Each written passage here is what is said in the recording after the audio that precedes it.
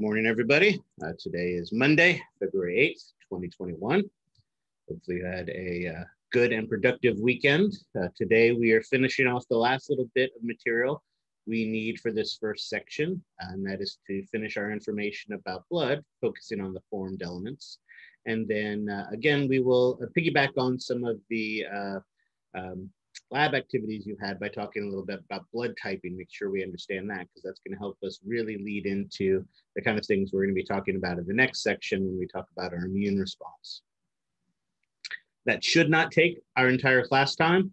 Again, we tried to front load this stuff a little bit so there wouldn't be too much new stuff today. So there should be time at the end of class for review. Remember, for review for the exam, I don't stand up here and tell you what I think is important. This is your opportunity to ask me questions about what you're unclear about. And we'll see if we can come up with some good answers for that. All leading up to Wednesday's exam, I will tell you that Thursday, I had my first exam of the semester with our 430 class, and it was an experience. So again, we have the lab and lecture exam. Both of them are timed exams. They must be completed during the class time. Again, you may have 2 hours, 2.5 hours for the lecture portion of this, but if you start it at noon, you're only gonna have the 35 minutes that remain in the class. Also, you can take them in any order that you want. I'm getting to that in a second. In any order that you want. However, after Thursday, I strongly recommend you take the lab first.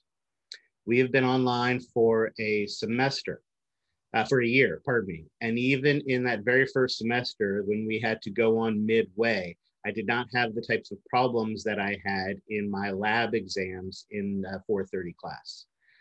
Literally 1/3 of the students had problems with the lab exam loading.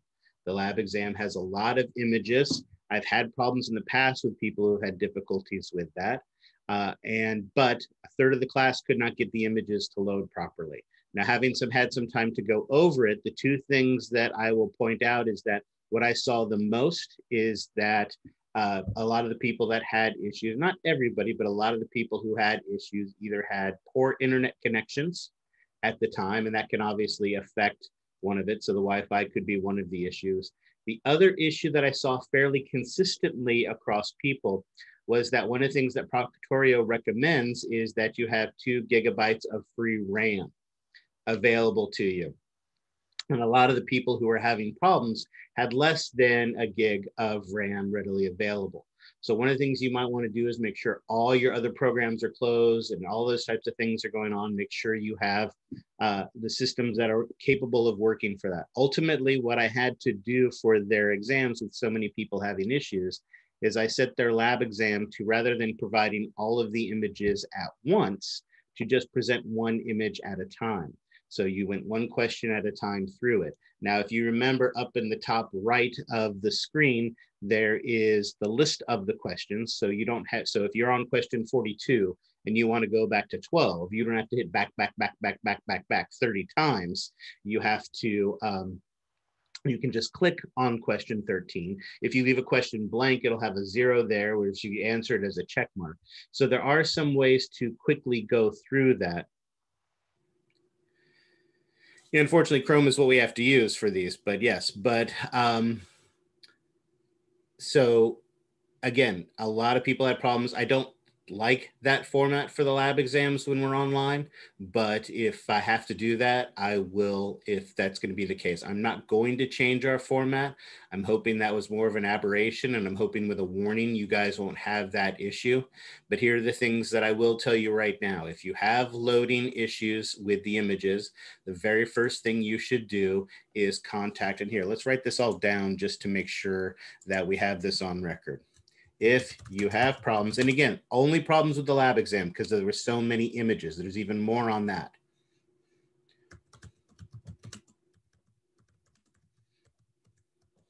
Oops, why is that not writing?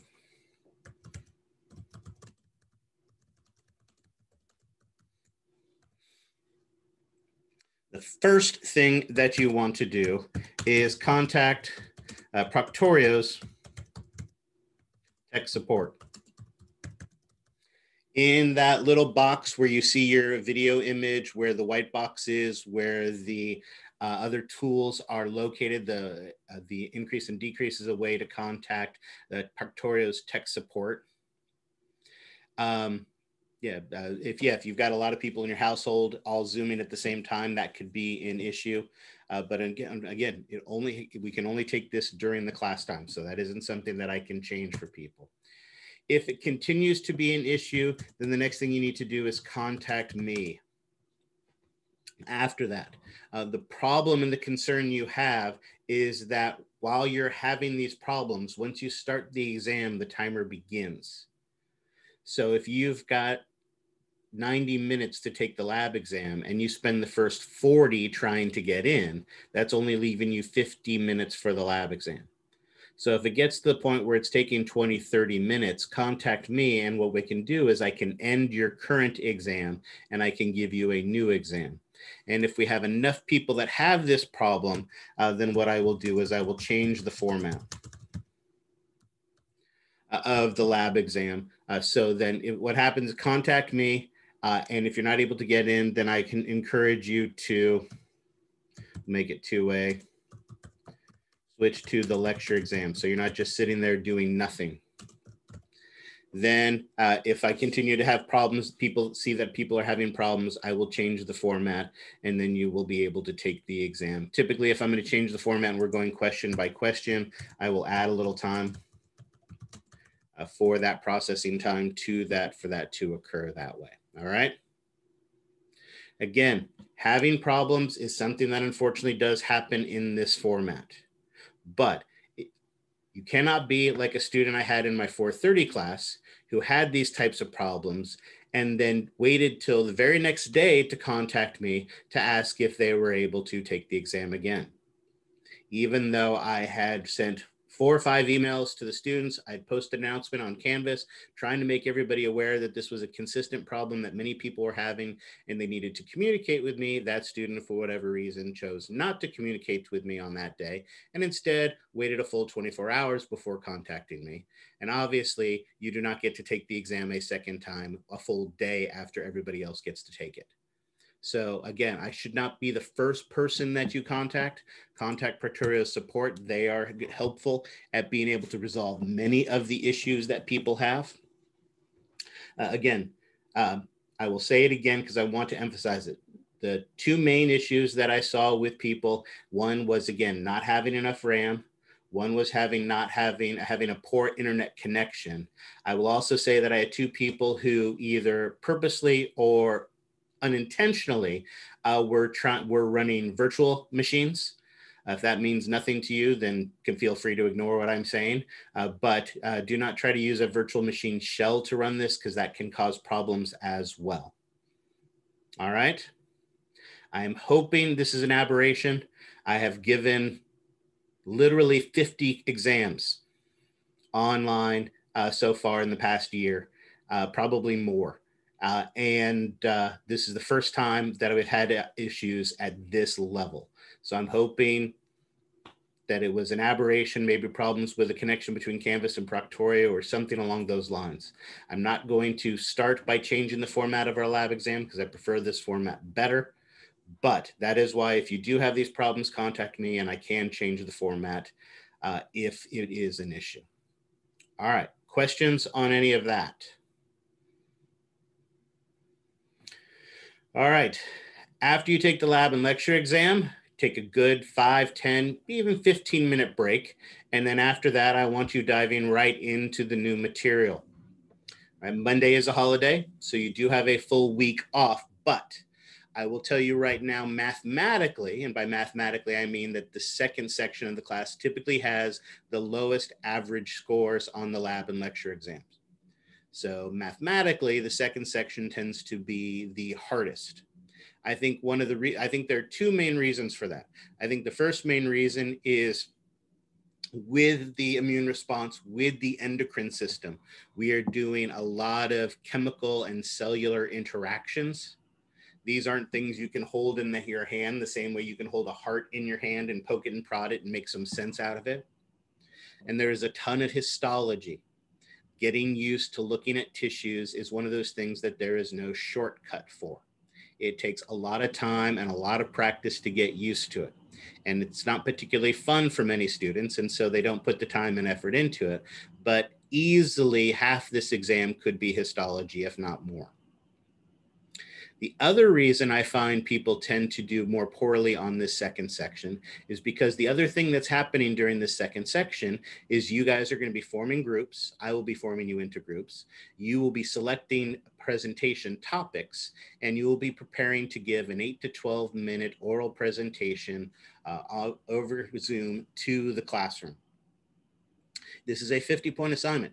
It's a big, important part of the class, and it's something that I want people to put time and effort into. But remind me again how many points the lecture exams are worth? 100. 100 points, absolutely. And this particular lab exam is usually somewhere around 60 to 70 questions. So that means it's 60 to 70 points. So while your group presentation is important, it's not more important than the lab exam, and it's definitely not more important than the lecture exam.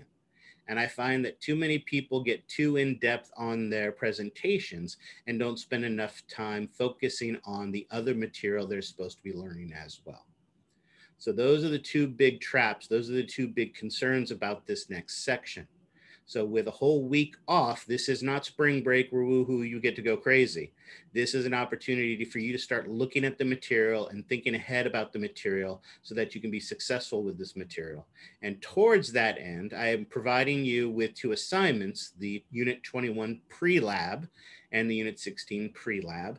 Remember, the pre-labs are not the reviews. If you look at your section in the lab manual, each section of the lab manual has 3 parts. It has the review that we've been turning in for assignments.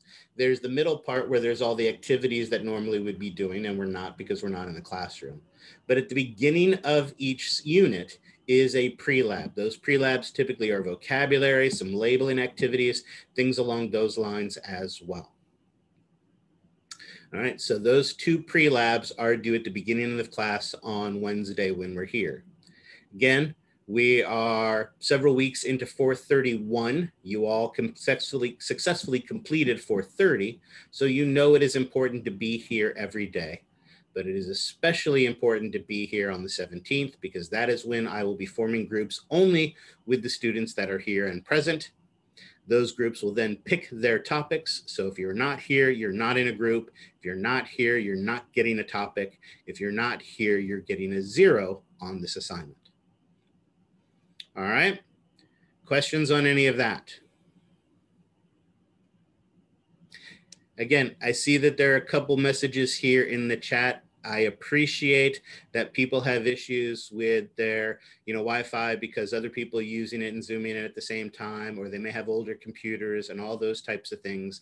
And I appreciate that. Unfortunately, with this format of us being online, having a machine that is capable of doing all of the things that is necessary, that is technologically advanced enough to be able to handle all of the technology we're using, and having consistent and reliable Wi-Fi or broadband is something that is a requirement for this class.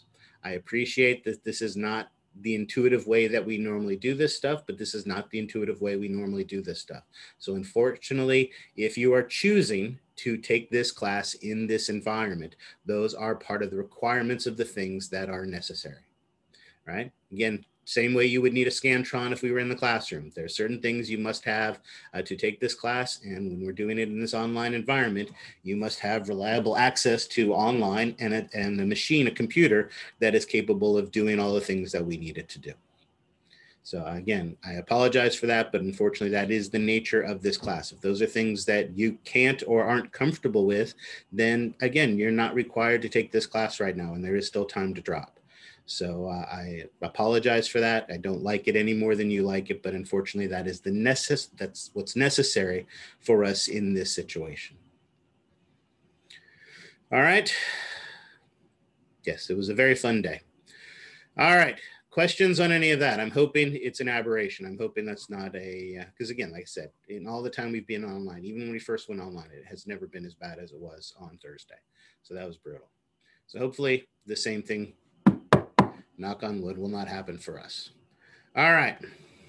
Enough of the doom and gloom. Questions on any of that? All right, excellent. Then let us switch gears and get back into our lab. I mean, our lecture, pardon me.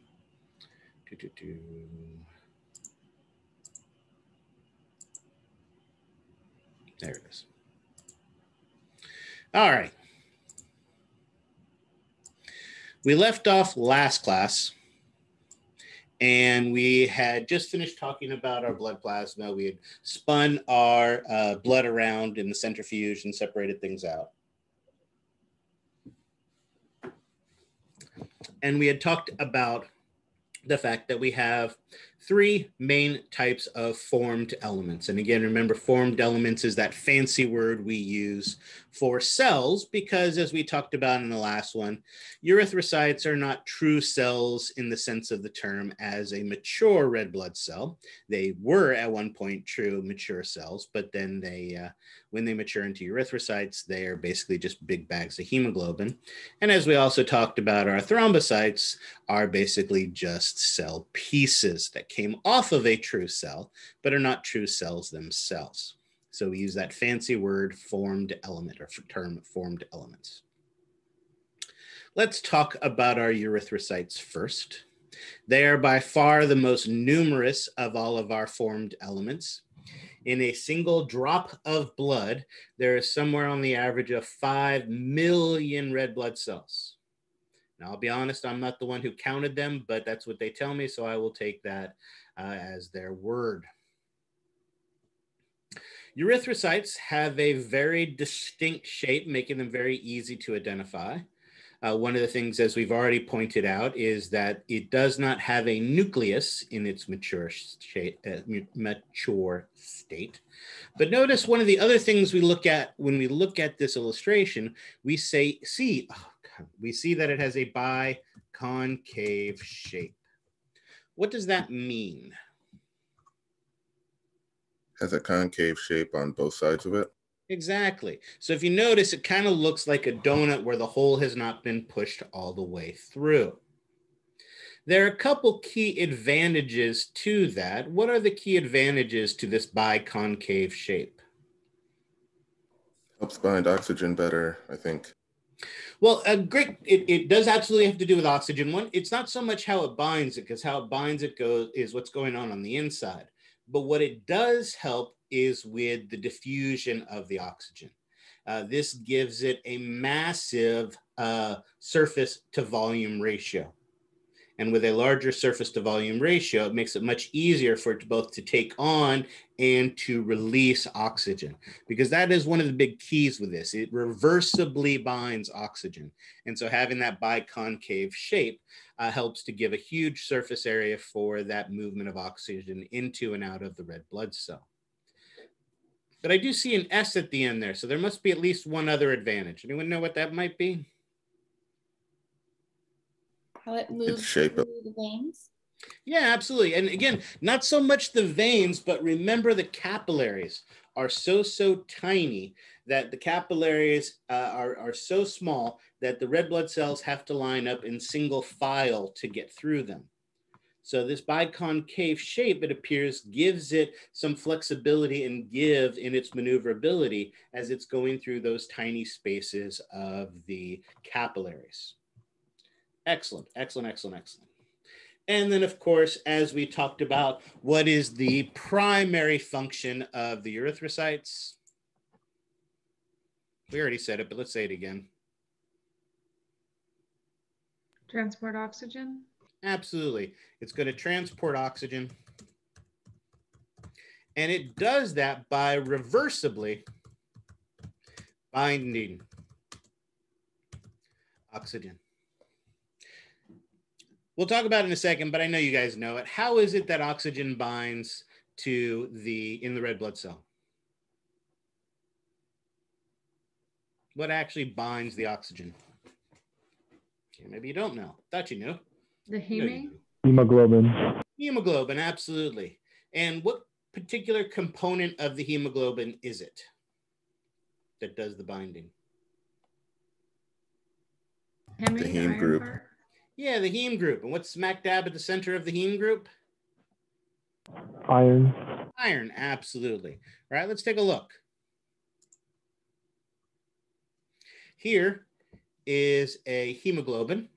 Again, as I'm sure you remember from 430, here is its quaternary structure, where we have 4 subunits of polypeptides put together into a single functional protein. Notice there are 2 alpha subunits and 2 beta subunits. But notice also at the center of each of these 4 subunits, we have this structure known as a heme. And while I'm not going to make you memorize or draw the structural composition of a heme, what we do see smack dab at the center of it is an iron. As we know, or anybody who's ever seen a Studebaker sitting on the front lawn of somebody's house, iron attracts oxygen.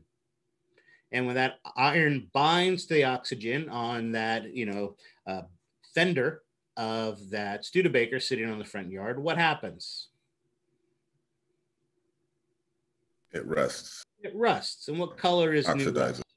Yeah. What color? Well, new rust sounds silly. What color is rust when it first forms? Brown? Well, it's a reddish, it does brown with age, but it's more of a reddish orangish color when it first forms. And in fact, that's how our red blood cells get their color. When the oxygen binds to the iron, it gives it a reddish coloration. And the more that binds, the more reddish that blood gets, which is something we already knew. We know that oxygen-rich blood has a bright red color, and oxygen-poor blood has a dark, deep, more of a dark, dull red color because of how much oxygen is bound to that iron. However, of course, when that rust forms on the Studebaker, how do you get rid of the rust? Can you get rid of rust, really? Scrape it off. Yeah, you pretty much have to cut it off. Once that oxygen binds to the iron, it stays there pretty much forever. Right? Obviously, that's not what happens in our erythrocyte. The big key with this erythrocyte is that it is able to reversibly bind oxygen. Oxygen binds strongly to it, and then it will also let go. However, and this is probably a good place to have this conversation, oxygen is not the only thing that this hemoglobin binds. It also binds carbon dioxide. However, not on the same binding site. This is important. It's not like musical chairs where oxygen and iron are both competing for the same seat, right?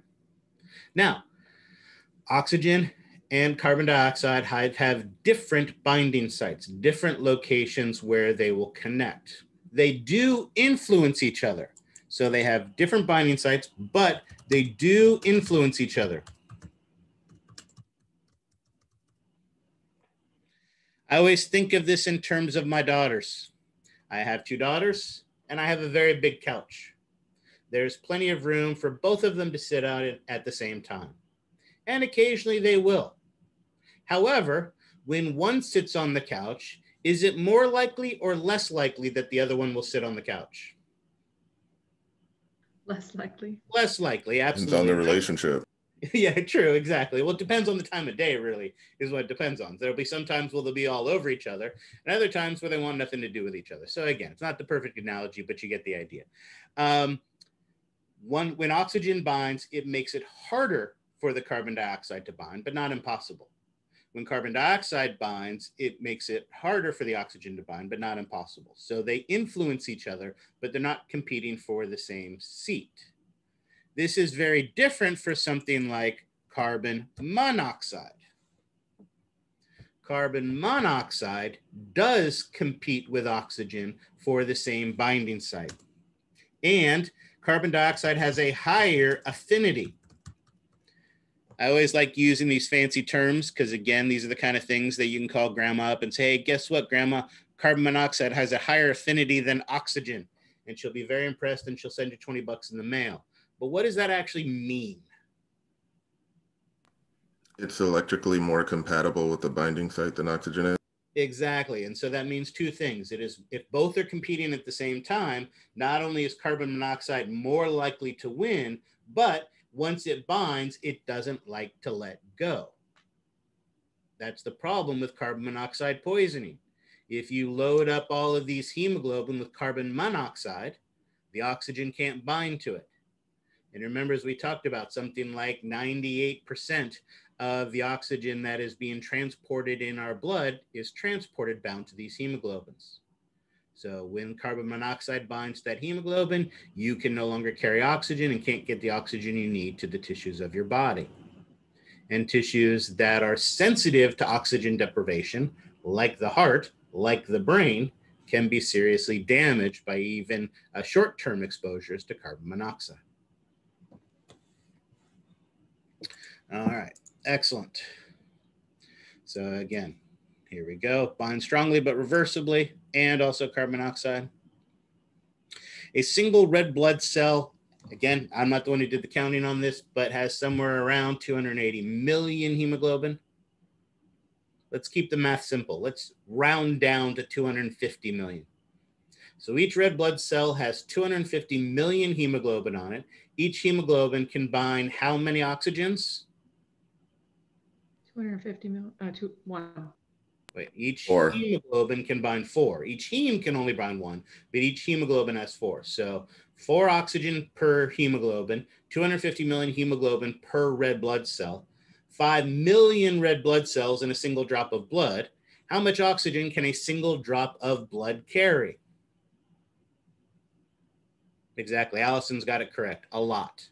Absolutely a lot. And again, those are astronomical numbers when you think about it, but it gives you a sense of how important our oxygen, that oxygen is to the metabolism of our cells. All right, questions on hemoglobin. All right, excellent. Now, as we talked about, when we spun our blood, we were able to separate the formed elements from the plasma. And as we talked about, the vast majority, 99.9% of all of the formed elements are red blood cells. So when we took that measurement of how much plasma we had, right, we said about 55, and how much formed elements we had 45. Essentially, that percentage of formed elements is really the percentage of red blood cells. There's a tiny, tiny amount of white blood cells and a tiny, tiny amount of platelets. But for the most part, it is a measure of our total amount of erythrocytes, which obviously influences how much oxygen we can carry. And so that amount of formed elements in our blood, when we spin it down, is what we call our hematocrit. And remember, we used average numbers of 45% formed elements and 55% plasma. But obviously, there are some minor differences between males and females. These are, of course, are significant from a mathematical standpoint, right? Females, the average is about 42, and males about 46. And why that difference? Exactly. Allison is correct, because males are better, right? No, again, it's just one of those things that, again, you said it, not me. I was just repeating what I saw you mouth. You said, I totally saw it. Excellent. No, again, these are one of those things like heights. When you have the vast number of individuals that we have, right, small differences can be mathematically significant, but whether they are functionally significant is not accurate, right? So again, these are not necessarily meaningful differences, and certainly not numbers that are important to us. However, what is important is that oxygen carrying capacity. If you don't have enough red blood cells, if your red blood cells do not have enough hemoglobin, if the hemoglobin you're producing is not fully functional, if any of these things happen, then what can happen as a result of that is that you are not able to deliver enough oxygen to the tissues of your body, and we typically call that condition anemia. I think we talked about this in the last class, but we can mention it again here. Obviously, the opposite is true as well. As we talked about, if you're one of those endurance athletes who take, a pint of blood out a month before a competition, And then right before you go riding your little bicycle around on that racetrack, you decide to take that pint of blood and pump it back into your body, you are going to dramatically and rapidly increase your hematocrit by adding a whole lot of new red blood cells back into your body. Obviously, that dramatically increases your oxygen carrying capacity of your blood, allowing you to provide much more oxygen for your muscle cells, so they're able to produce ATP aerobically for a longer period of time, staving off the production of lactic acid, staving off fatigue, and allowing you to go faster, longer, stronger, and win that race, which is all awesome because, again, all we care about is winning, getting that gold medal.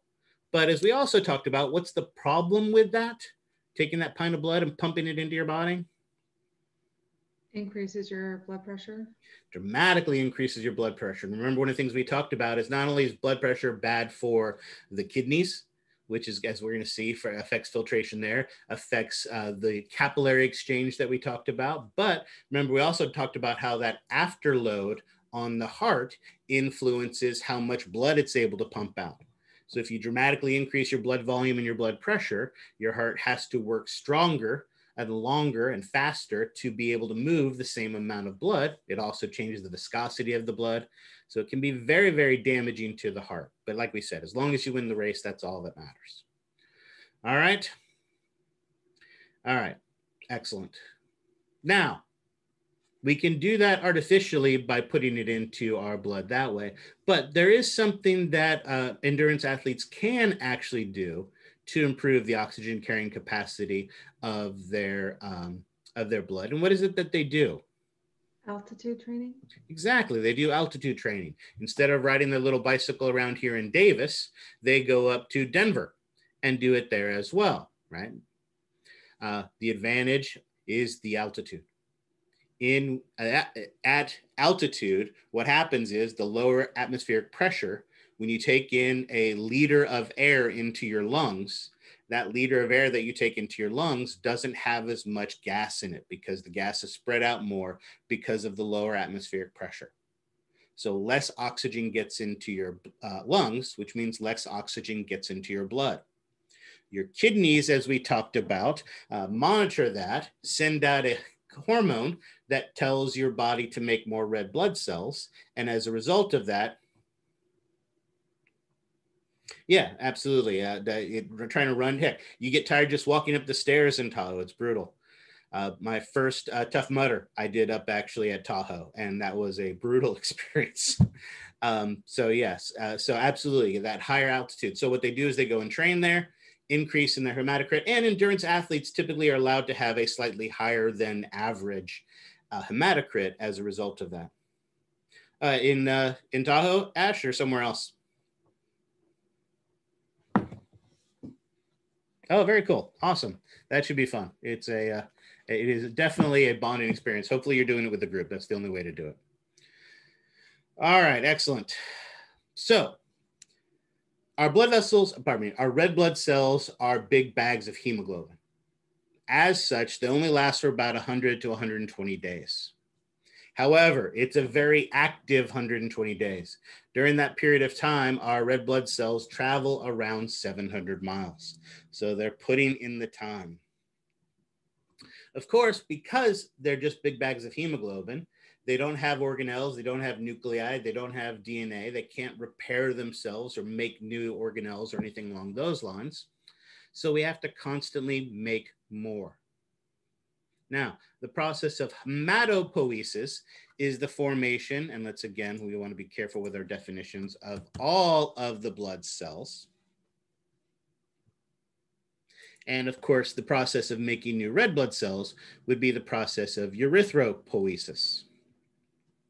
Now, of course, in an embryo, we are constantly making massive numbers of red blood cells. In fact, embryonic blood has a much higher hematocrit than a typical adult blood does.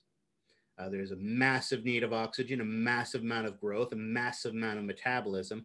And so it's not surprising that we produce blood from a massive amount of locations. In an embryo, red blood cells, white blood cells, platelets can be formed in the yolk sac, the liver, spleen, thymus, lymph nodes, and of course the red bone marrow. In an adult, where do we make our formed elements? Bone marrow. Yeah, but where's that bone marrow? What type of bone marrow and where is it located? Long bones?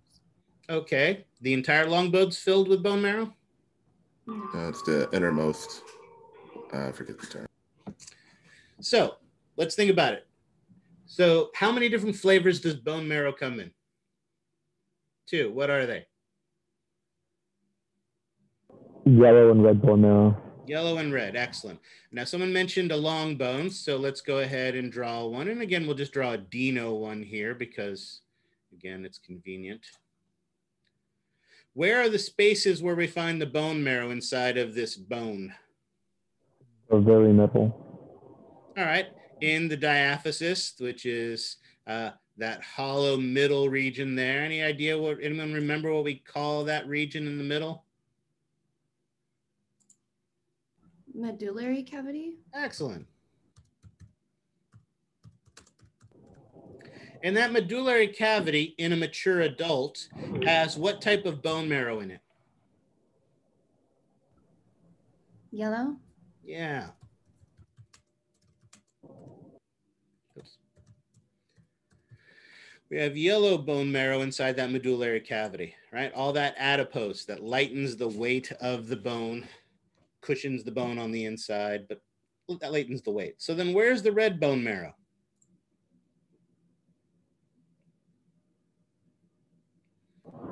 On both of the sides. True, in the heads. Although wasn't there an appropriate anatomical term like diaphysis for the heads of the bones? Epiphyses, excellent. Epiphysis being singular, epiphyses being the plural. Remember, this is where we found that spongy bone. We don't have a big medullary cavity. We have all the trabeculae forming those cavities. And within those epiphyses is where we find our red bone marrow. So in an adult, we find our red bone marrow in the epiphyses of our long bones, in our short bones, in our regular bones, in our flat bones. Places like that is where we find our red bone marrow. So not all the bone marrow is red bone marrow, but right, those are the places where you find them. So if anybody here has ever donated red bone marrow before, first, thank you. It is an incredibly generous gift to give, and it's an incredibly painful process. They take an incredibly large gauge needle and insert it typically either into the head of the femur, the proximal epiphysis of the femur, or into the os coxa to then extract out the bone marrow from that. And even though it's a very large bore needle, it sometimes takes 3, 6, 12 insertions of that large gauge needle to get enough bone marrow for the donation. Exactly. It is absolutely positively not fun in the least, which is one of the things that makes it such an incredibly generous gift to be able to give. I don't know the gauge of it, but it's pretty much the size and diameter of like a quarter. It feels like when you look at it. No, it's not quite that big, but I don't know the gauge. But it is a large gauge, very large gauge needle to be able to do that. It is quite an impressive process. How long does it usually take to replace that, though? Well, one of the reasons is that my guess is that it would take weeks to months, probably not more than probably 6 to 8 weeks would be my guess. One of the reasons for that is in our red bone marrow, first of all, it is very well vascularized. There's a lot of blood supply in there. And as we know, the more oxygen, the more blood supply, the faster the metabolism of it. However, the other reason, and here's the key, that's a great question leading into what we're going to talk about now, is in the red bone marrow, we have these pluripotent stem cells called hemocytoblasts. Now, someone remind me again what the definition of a stem cell is. Cell that can differentiate into specialized cells. Okay, well, let's be careful about differentiation. So that is one of the reasons why I want to make sure we go over this. So go ahead. cells upon new cells? Okay, excellent. So, and again, you are right. It is a cell that divides rapidly, or we can be fancy in the way of saying it. It is highly mitotic. Or if we want to be really fancy, we can say that it spends little to no time in the G0 state. If you think back to when we learned about our cell cycle, right? Basically, this cell goes through interphase, preparing for divide, goes through the mitotic phase, and then pretty much goes right back into dividing again. And so that's really the key. Those are all fancy way of saying that it's a cell that divides rapidly, right? However, if this is a cell that's pretty much its only job is to divide, then it really doesn't have any other jobs, right? It's basically undifferentiated, which means it doesn't have a job. Like it's like a lineal, right? Doesn't really have a job, just sits around, but it divides very, very rapidly. Excellent. Now, there, remember, are three main types of stem cells. The stem cells in your skin provide millions of new cells every single day. But how many different types of cells can those stem cells in your skin become? Can they become liver cells or eyeball cells? No, they can only become skin cells. One and one thing only that they can become. Remember, those are what we call unipotent stem cells. Exactly. These hemocytoblasts in our red bone marrow are pluripotent stem cells. What does that mean? They can become many different types of cells, but not all. Exactly. So they can become a small subset, but not all. In fact, these hemocytoblasts are capable of becoming any of the formed elements associated with the blood.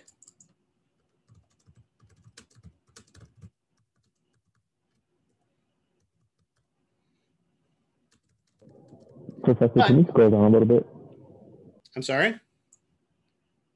Could you scroll down a little bit?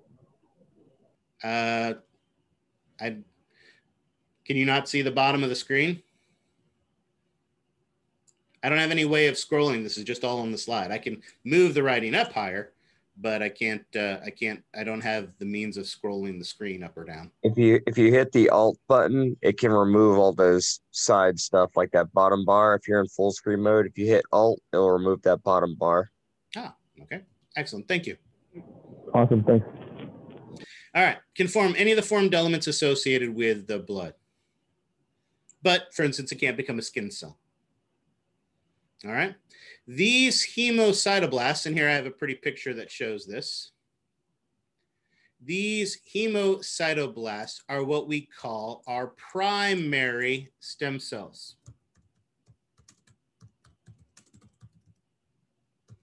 So the good news is on the exam, I'm going to be showing you either models or illustrations, or most likely histology slides of blood. And notice as you look at the bottom of this illustration, I could point at a red blood cell, a thrombocyte, any of the leukocytes, and I could ask the question to identify the primary stem cell. And so when you look at a slide and you see identify the primary stem cell of the formed element, do you even have to look at what the arrow is pointing at?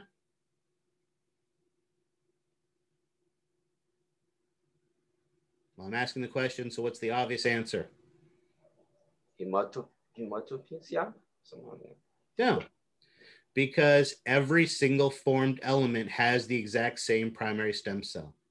This hemocytoblast is what is responsible for forming all of the formed elements. So if I'm pointing at a erythrocyte, it came from a hemocytoblast. If I pointed at a thrombocyte, it came from a hemocytoblast. If I point at a basophil or a monocyte or a neutrophil, they all come from a hemocytoblast. It is the primary stem cell of all formed elements. Come on, there we go.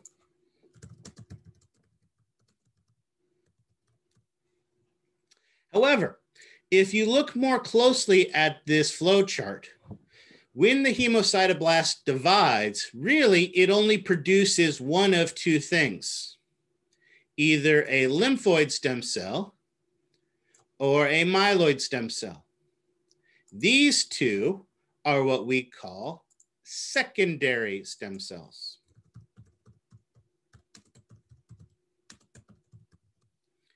Every single formed element in your body has both a primary and a secondary stem cell. Again, remember we talked about this hemocytoblast is a pluripotent stem cell.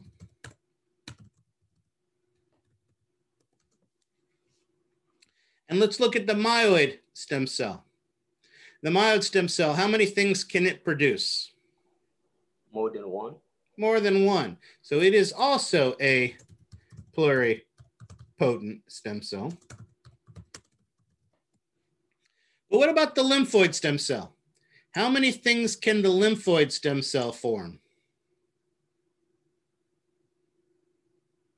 So just one? Just one. So it is a unipotent stem cell.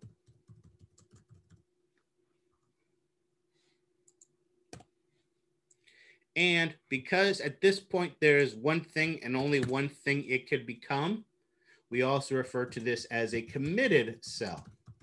Because at this point, the ultimate destination of this, what this is going to produce, has finally been determined.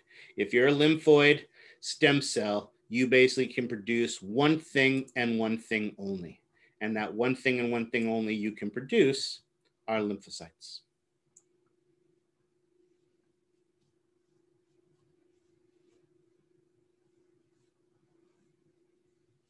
Notice the same is not true for the myeloid. Myeloid stem cell can still become numerous things. But eventually, it will form a committed cell as well. So on the exam, not only do you need to recognize the formed elements, and I think I told you guys this at the end of last class, not only do you need to be able to recognize the formed elements, not only do you need to know the function of the formed elements, but you also need to know the primary and secondary stem cells of all of the formed elements. And while that sounds scary, it's not, because how many right answers are there for primary stem cells? One. One. How many right answers are there for secondary stem cells, or possible answers are there for secondary stem cells? Two. And if you had to guess, which one should you guess? Myeloid. Myeloid, exactly. Because of the 7 things that can be formed, 6 of them come from the myeloid stem cell. So if you really don't know, guess myeloid. But hopefully you can easily recognize a lymphocyte. If you can easily recognize a lymphocyte, then it obviously comes from the lymphoid stem cell. The name makes it pretty easy. And then if it's not that, you know it must be myeloid. Well, we don't need to know everything in between, though, correct? Well, yes and no. Let's talk about, so I did this, we did that. Move this out of my way. Oh, actually, we asked this question first. If this one, the hemocytoblast, if the myeloid stem cell are both pluripotent and can become numerous things, what determines what they become? Hormones? Hormones, exactly. This process is driven or determined by hormones.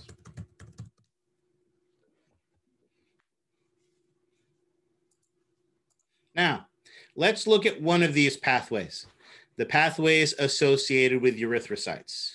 For this pathway, to answer your original question, yes, you need to know all of the intermediate steps as well. Although I will warn you right now, for the leukocytes, I won't hold you responsible. For the thrombocytes, I won't hold you for all the intermediate pathways. But this is an important pathway with some important things going on. And so these are some things we want to talk about. So we are going to talk about the process of erythropoiesis. Erythropoiesis is specifically formation of the red blood cells. And again, I'm specifically saying red blood cells here because urethro is for the erythrocytes is in the name. And I don't like using the names and the definitions. Building is not tall because it is tall. So this is a process of the formation of the red blood cells. And remind me again, what is our primary stem cell? Hematocytoblast. Hemocytoblast. There we go. What is our secondary? Myeloid stem cell. There you go. Myeloid stem cell, excellent. So we know those. Make that a little bigger. There we go. Excellent, that's the first thing we need to know. We've done that. Now, from there, eventually, remember, as we talked about, it is going to become what we call a committed cell. This committed cell is a unipotent stem cell. And again, what makes it committed is the fact that it's unipotent. At this point, there is one thing and one thing only it can make. And so our committed cells in this process of erythropoiesis are what are known as pro-erythroblasts. Pro, of course, means before. Erythro refers to the erythrocytes. And a cyte, of course, is a mature cell. But as we learned in 430, a blast is an immature cell. And blasts are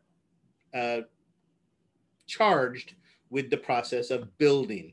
B for blast, B for build. These pro-erythroblasts then divide to form our immature red blood cells. Now, I know color is often one of those things we don't worry too much about because often that color is an artifact. Remind me again what an artifact is? A non sequitur. True, it could be, but in the case when we're talking about histology, when we're looking at things under the microscope, what do we mean when we use the term artifact? It looks that way on the slide, but that's not necessarily its physical representation in the body. Excellent. That is a perfect way to describe it. Remember, when we're looking at tissues, one of the things we have to do is first cut that piece of tissue out. Then we typically freeze that piece of tissue. Then we use a very sharp blade to shave off the tiniest amount, 30 micron sections of that. We put it in all sorts of different chemicals. We then put it on a slide, put some glue on top of it and slap it. And that process changes the tissue. Right? What stain you use can change the color. So color is often one of those things we don't pay too much attention to, except when it's important. And notice this is one of the times when it's important. This immature red blood cell isn't red.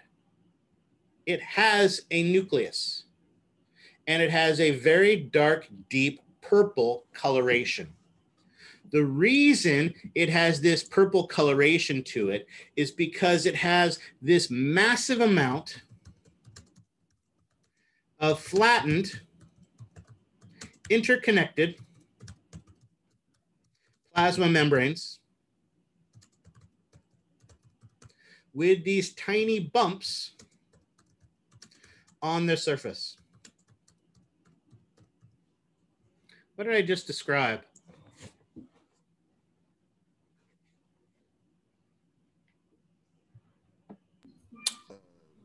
Vesicle or Golgi body? Okay, Golgi bodies definitely have flattened membranous sacs in them, those sternae that we learned about in 430, but they're typically not interconnected, and they also typically don't have tiny bumps on the surface. There we go. Of course, remember, Allison, no abbreviations. So what does RER stand for?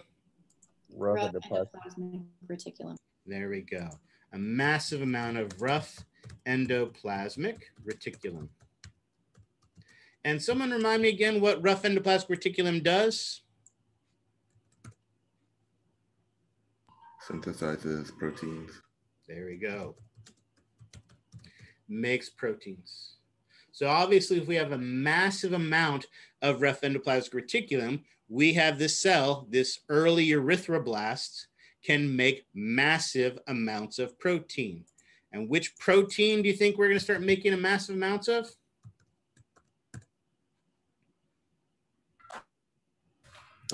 Globulin portion of hemoglobin. Yeah, we're making the hemoglobin. Exactly. So this purplish coloration comes for two reasons. One, it has a massive amount of rough endoplasmic reticulum, which stains more purplish like this. And it doesn't have any hemoglobin yet. Nothing to bind the oxygen. Notice as it matures from an early erythroblast to a later erythroblast, we see a color change.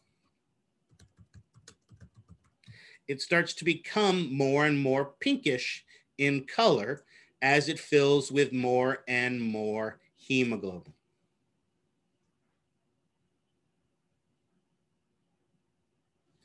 Until finally it reaches a critical amount of hemoglobin. Once it reaches this critical amount of hemoglobin, it matures into a cell we call a normoblast. And this normoblast makes a very important decision. It decides, hey, you know what? I am so filled with hemoglobin at this point, I really don't need all of these other organelles, like a Golgi apparatus, like a smooth endoplasmic reticulum or a rough endoplasmic reticulum, and I don't need this nucleus either. And so basically it releases via exocytosis, the nucleus and most organelles.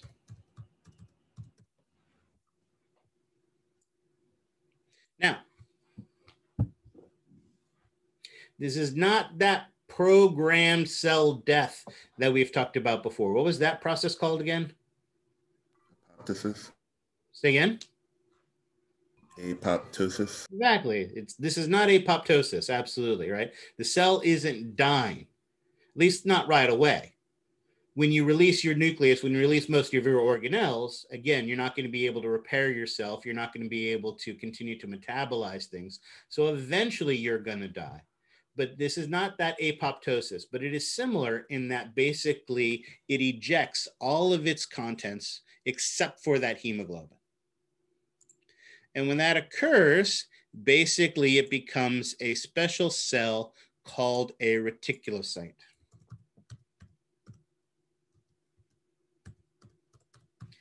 And it is as this reticulocyte that the cell is released from the bone marrow into circulation. And how would we get this formed element into a blood vessel in that bone marrow?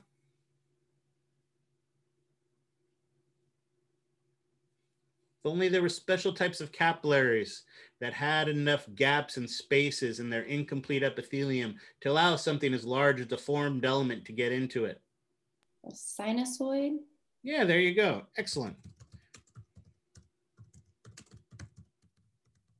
So at this point, they enter the circulation as reticulocytes. And at any one time, they make up somewhere around, I don't know, 1.5% of our circulating red blood cells.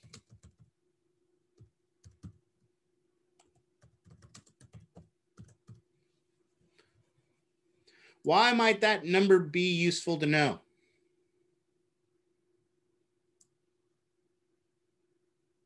Again, I'm not saying why do you have to memorize 1.5%, but if you had a patient that you were monitoring, why might it be useful to know what the percentage of reticulocytes in their blood might be? To understand if they're... Go ahead, Daniel, say again. To understand if they're producing red blood cells appropriately. Right, yeah, absolutely. If it's immediately after surgery, you might expect that number to be higher. However, if you're a week out of surgery and that number had been slowly and steadily decreasing, and then suddenly that number jumped up again, what might that be an indication of?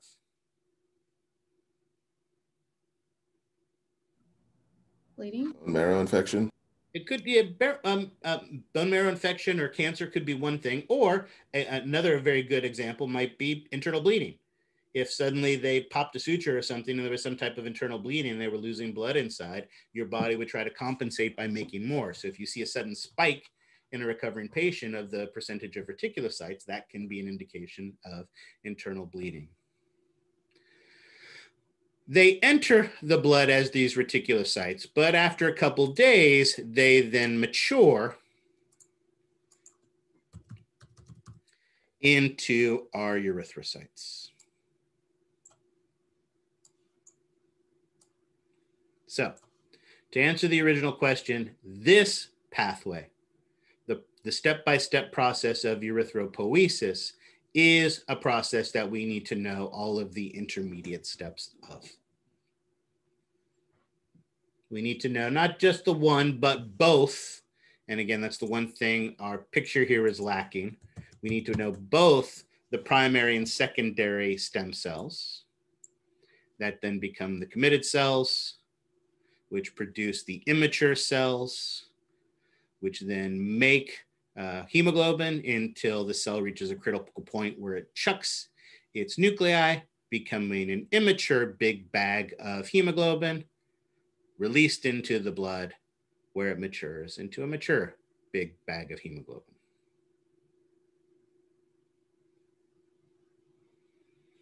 Questions on this process?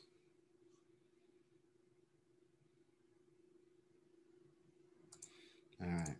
So again, we did that, we did that, we did that, we did that, we did that, we did that. And again, we're doing a lot of this. About 2 million reticulocytes are being released into your bone, into your blood every second, which means you're breaking down about 2 million red blood cells about every second as well.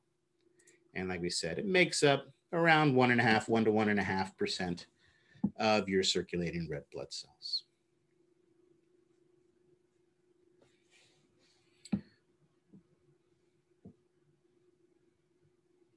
And again,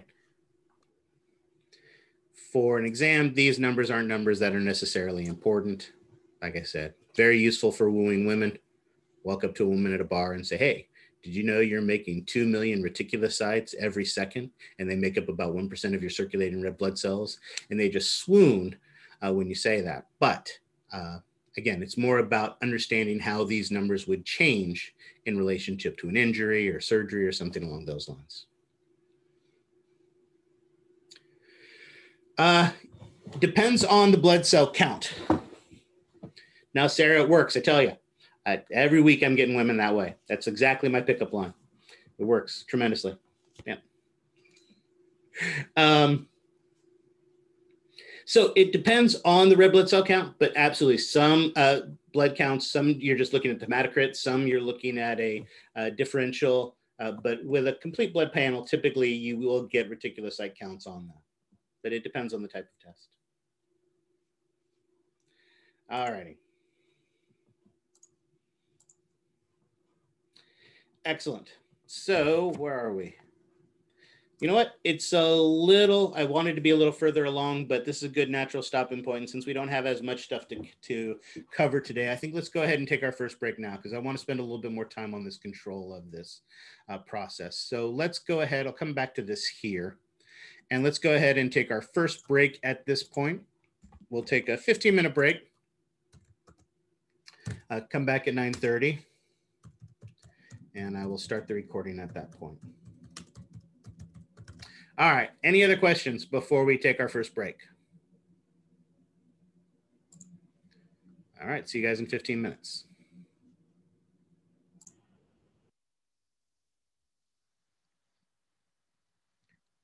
Excellent. So any questions on that?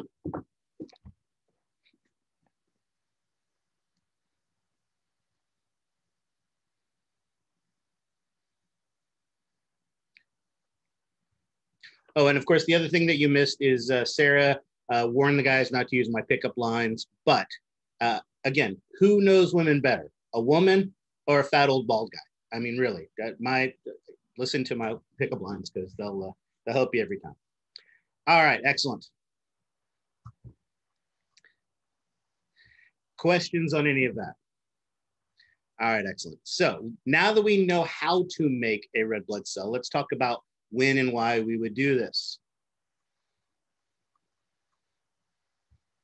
As we talked about,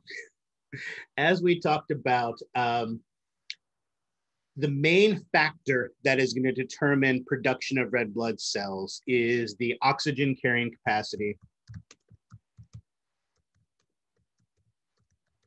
of the blood. Right? Our goal, remember we talked about before, and we talked about this in terms of circulation before, but it's still the same. The goal is to meet the needs of the tissues. It's too big, so let's make that smaller. If we're not able to meet the needs of the tissues, then basically the tissues undergo hypoxia or become hypoxic. And again, as we talked about, circulation can be an issue if there's a problem with the heart where it's not pumping properly, or a blood vessel blockage. As we talked about anemia, you don't have enough blood volume, you don't have enough red blood cells, you don't have enough hemoglobin in those red blood cells. We even talked about high altitude, right? They pump less oxygen up at altitude, so you get less oxygen in a single volume of air, and so there's less that way. All right, someone holding a bag over your head. There's all sorts of numerous reasons why you're not getting enough blood to your tissues. And as we talked about before, one of the main locations where we monitor this are the kidneys. There is a massive amount of blood going to the kidneys. 25% of your blood is being sent towards your kidneys while you're sitting here calmly at rest. So when the kidneys notice a drop in oxygen carrying capacity of the blood, they produce and release a hormone called erythropoietin. And of course, this erythropoietin is going to target the red bone marrow. And this erythropoietin basically has two main effects. The first of these effects is that it is going to encourage the hemocytoblasts to form more myeloid stem cells.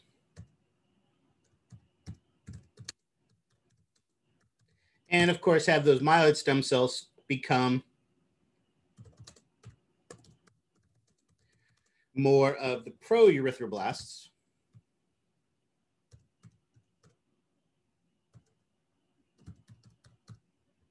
So again, we could sum this up in basically saying that it causes more red blood cells to be made.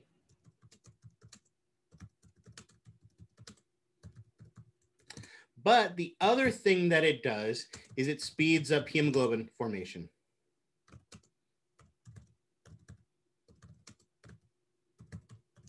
So not only do we make more red blood cells, but the red blood cells mature more rapidly. So we get more red blood cells and we get them faster, right? So those are going to be the two keys to that erythropoietin. We get more pro-erythroblasts and they develop faster into reticulocytes.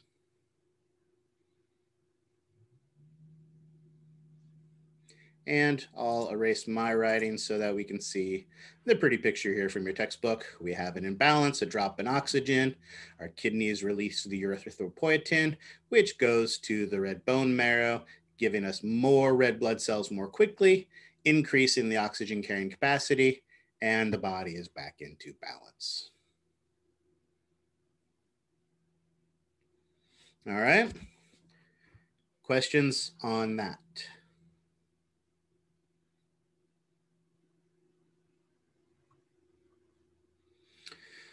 All right, with that, that is pretty much everything we want to know about red blood cells for now. So we can switch gears and talk about our white blood cells, the leukocytes. We have far, far fewer of these. Remember that single drop of blood that had 5 million red blood cells in it only has 5 to 10,000 white blood cells in it. Now, obviously, we have far more red blood cells than we do have white blood cells. But the other reason those numbers are so low is because in a healthy individual, at any one time, only about 2% of their leukocytes are in circulation, are actually in the blood. The other 98% are housed in other tissues or other fluids, like our lymphatic fluids, like in our lymph nodes, like in our spleen, our skin, our lungs. Of course, this is in a healthy individual. When an individual becomes sick, and we'll talk about this process a lot when we get to the immune response in the next section, we have the ability to mobilize these cells and bring them into circulation. So one of the things that we talked about earlier, and we'll talk about again, is when you're doing that differential blood cell count, one of the things you look for is not just the overall number of white blood cells, but what type of leukocytes you have there as well, because that can give you some indication of what's going on inside that person's body. Now, as we talked about, leukocytes come in 2 flavors, granulocytes and agranulocytes. Granulocytes are granular in nature because they tend to have more distinct large vesicles inside of them that we call granules. Notice here are the 3 main types: neutrophils, eosinophils, and basophils. Now, while all 3 of these do have granules, you see there are some key differences between them as well. Let's start with the neutrophils. Neutrophils are by far the most common type.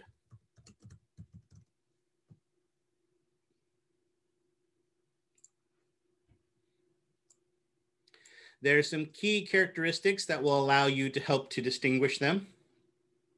Notice they're about twice the size of a typical red blood cell. But what you really notice, and that should be very distinct, is it has very clearly a multi-lobed nucleus. This is not more than one nucleus. This is a single nucleus that has multiple lobes to it. It has a relatively clear cytoplasm with smaller, distinct granules inside of it. These neutrophils are our first responders. These are the ones when there's first an injury or first an inflammation or an illness or something like that, are the first ones to respond. And when they leave the blood vessel, and one of the key things to leukocytes is all leukocytes can leave the blood vessels. So one of the keys of these is they can all leave blood vessels. But when these leave the blood vessels and become activated, they become our phagocytes. What are phagocytes? Cells large that eat cells. other cells. Yeah, these are the cells that are responsible for finding foreign, abnormal, dead or damaged cells and basically, or other materials, viruses, things along those lines, and breaking them down. They engulf them, they bring them in, and they break them down into bits. That neutralizes that whatever harmful pathogen might be.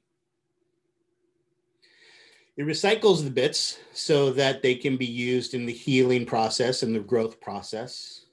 And they can also be used to help to stimulate our immune response, provide a warning to the body of what's going on, right? Again, your lab manual, pardon me, your textbook with the master in A&P Again, I forced you to do that interactive physiology exercise. When we get to the next section with the immune response, the interactive physiology has a great tutorial where they use the example of a castle and our defense of the castle as that analogy for our immune response. And it's an excellent, excellent example of it. It's a really useful tutorial if you have problems with those things. And what I always imagine in this, if your job is to protect your castle and someone comes in and tries to steal something from you, not only do you kill that thief, but the other thing you do is you take that thief's head and you put it on a stake outside of your castle. All right? That acts as a warning to the others, thieves, so that they won't come around. And it lets people know, hey, there's thieves around right now. We got to be on the lookout for those. And that's kind of what these phagocytes do as well. They basically gobble up a virus and then hold a piece of it out and go, hey, look what I just gobbled up. These things are running around. We might want to do something about it. So very important, very useful in our immune response. Next is our eosinophil. Notice it also has a multi-lobed nucleus. It also has granules. However, what is distinctly different about this one? It has far more granules. Its cytoplasm looks denser. Yep, and what do you notice about those granules? They're a different color. Yeah, not just a different color, but red. Right? These have very large red granules. Oops. Again, one of those things we keep talking about. Color doesn't matter on histology except when it does. And this is one of those times when it does. One of the keys that is very distinct and very obvious and very easy to identify about these eosinophils is they have these bright red, dark, distinct, large granules. Now, these also are phagocytes, but they play an important role in helping us to defend against, in particular, larger parasitic structures like parasitic worms and things along those lines. They play a very important role in helping us to protect our body from that. And then lastly, we have our basophils. As you can clearly see from the picture here, these basophils also have a large multi-lobed nucleus. Can you clearly see the large multi-lobed nucleus? No. No, because these basophils have massively large, very dark, huge granules. We may not be able to see the nucleus. We happen to know what's in there, but we may not be able to see it, but it's because it has these massively, massively large, very darkly stained granules that just happen to be chock filled with histamine. Oops, histamine. Why is histamine so important? Mediates the inflammatory response. Exactly. This plays a huge role in mediating our immune response. And particularly, what component of it? Inflammation. Inflammation. Oops. What are the 4 cardinal symptoms of inflammation? Redness, Yep, redness, swelling, swelling, Heat. heat. What's the Pain. 4th? Pain. Pain, there you go, absolutely. When we get to our immune response, you'll get to learn the Latin for all of those, but for right now, we can focus on those. Inflammation, heat, redness, and pain. Pardon me, swelling, pain, redness, and heat. Again, the reason for this is what histamine does is it causes blood vessels to dilate, bringing more blood to the area. Blood is red, blood is warm, so that's where the redness and the warmth comes from. But it also makes the capillaries leaky. So more fluid escapes from it. The blood vessels become more permeable. Those capillaries become more permeable, so more comes out. And as more comes out, we get that edema, that swelling, right? Those hives that can occur in the skin, for instance, when you get a scratch or something along those lines, or rashes like Angela pointed out, absolutely. And of course, that swelling can push on the nerves and cause pain, right? Which again is great when you are injured. But if it's just that your neighbor is cutting the lawn, right, we can also get an inappropriate activation of these basophils, causing that histamine to be released inappropriately. And what do we typically refer to that as? Allergy. Allergy, absolutely, or hypersensitivity, absolutely. So as a result of that. Yes, Christopher, to answer your question, all of these have a single nucleus, but they all have multiple lobes to them. That is correct. In fact, all leukocytes have just a single nucleus. All righty, clear those. And then we can look at our two agranular sites that are agranular, do not have vesicles in their cytoplasm. The easy of these to identify is the lymphocyte. Lymphocytes have a single massive, nucleus that almost completely fills the cell. Notice we can only see the slightest rim of cytoplasm around it because it has this massive, massive nucleus. These lymphocytes are the ones that are responsible for what we typically think of as our immune response. When activated, these are the ones that become our B cells and our T cells that provide us with our immune response. And again, I keep using that term immune response. You do not have an immune system. You have 11 organ systems, and immune is not one of them. Systems are comprised of organs working together. Your immune response is a collection of cells and chemicals that are working together to provide protection for you. The last leukocyte is our monocyte. Notice the monocyte is the largest of all of our leukocytes. Notice it doesn't have multiple lobes to its nucleus, but its nucleus often takes this kind of a U shape to it. All of these cells tend to have some phagolytic characteristics. Lymphocytes don't, but the other four primarily do have some phagolytic characteristics. However, the neutrophils are the main ones, and then also these monocytes. These monocytes are much, much slower to react. They typically aren't present in an initial infection, but if you have a chronic infection that lasts for a prolonged period of time, you will see a massive increase in these monocytes. And when these monocytes are activated by leaving the blood vessels, they become our macrophages, our big eaters, capable of engulfing massive amounts of materials, dead and damaged tissues, infected cells, things along those lines as well. So neutrophils become phagocytes, monocytes become macrophages, our big, big eaters. All right, obviously we'll talk more about the functions of these cells when we get to our immune response, but we need to be able to recognize them, we need to be able to identify them, we need to know their function, we need to know their primary and their secondary stem cells. And remember, at the end of last class, we talked about this pretty picture that I found online many, many years ago that has all of our formed elements in it. I've got too many windows open here. Let me juggle some of this stuff around.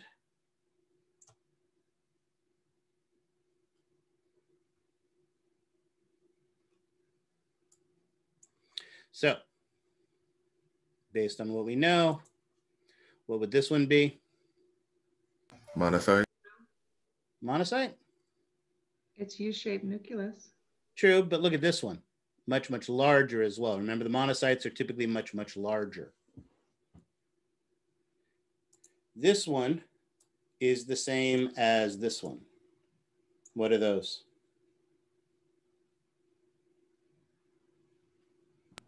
Neutrophils.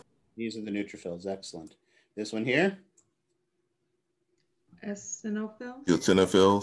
Eosinophil. Excellent. This one here? Basophil. This one here? Lymphocyte. Monocyte. No, this one's a lymphocyte. Remember, the monocyte's going to be the largest. This is by far the largest of the cells. Big, chunky, U-shaped nucleus. Typically, when there's spaces in between, it's because it has multiple lobes. I appreciate this has a little bit of a U shape, but notice how this one's much larger, much more congestive, and just kind of bent over at the middle, whereas this is more elongated. So these are both of those. And again, it's got the smaller granules inside of it. They aren't huge. And again, this isn't the best resolution, but you have that as well. All right, so again, we see all of them there. Again, remember I said the neutrophils are the most common. In fact, there's a great mnemonic to remember that. Never let monkeys eat bananas. Oops. If you can remember those wise words of advice, you will always be remembered to remember the most common to the least common of our leukocytes. Neutrophils are the most common, followed by lymphocytes, monocytes, eosinophils, and basophils. All right. Questions on that? All right, remember we had one other thing that we saw on this slide as well, our thrombocyte. Oh wait, before we get to thrombocyte, here I am not going to hold you responsible for the intermediate pathways and the stages in this process. So you're not going to need to know the names of any of those or all those types of things. All you need to be aware of is that the myeloid stem cell produces the basophils, the neutrophils, and the monocytes, whereas the lymphoid stem cell is responsible for producing the lymphocytes. So you need to know which secondary stem cell produces which mature formed element, but I'm not going to hold you responsible for the individual stages. And not surprisingly, oops, we'll talk about it later. Hormones. All right, questions on that?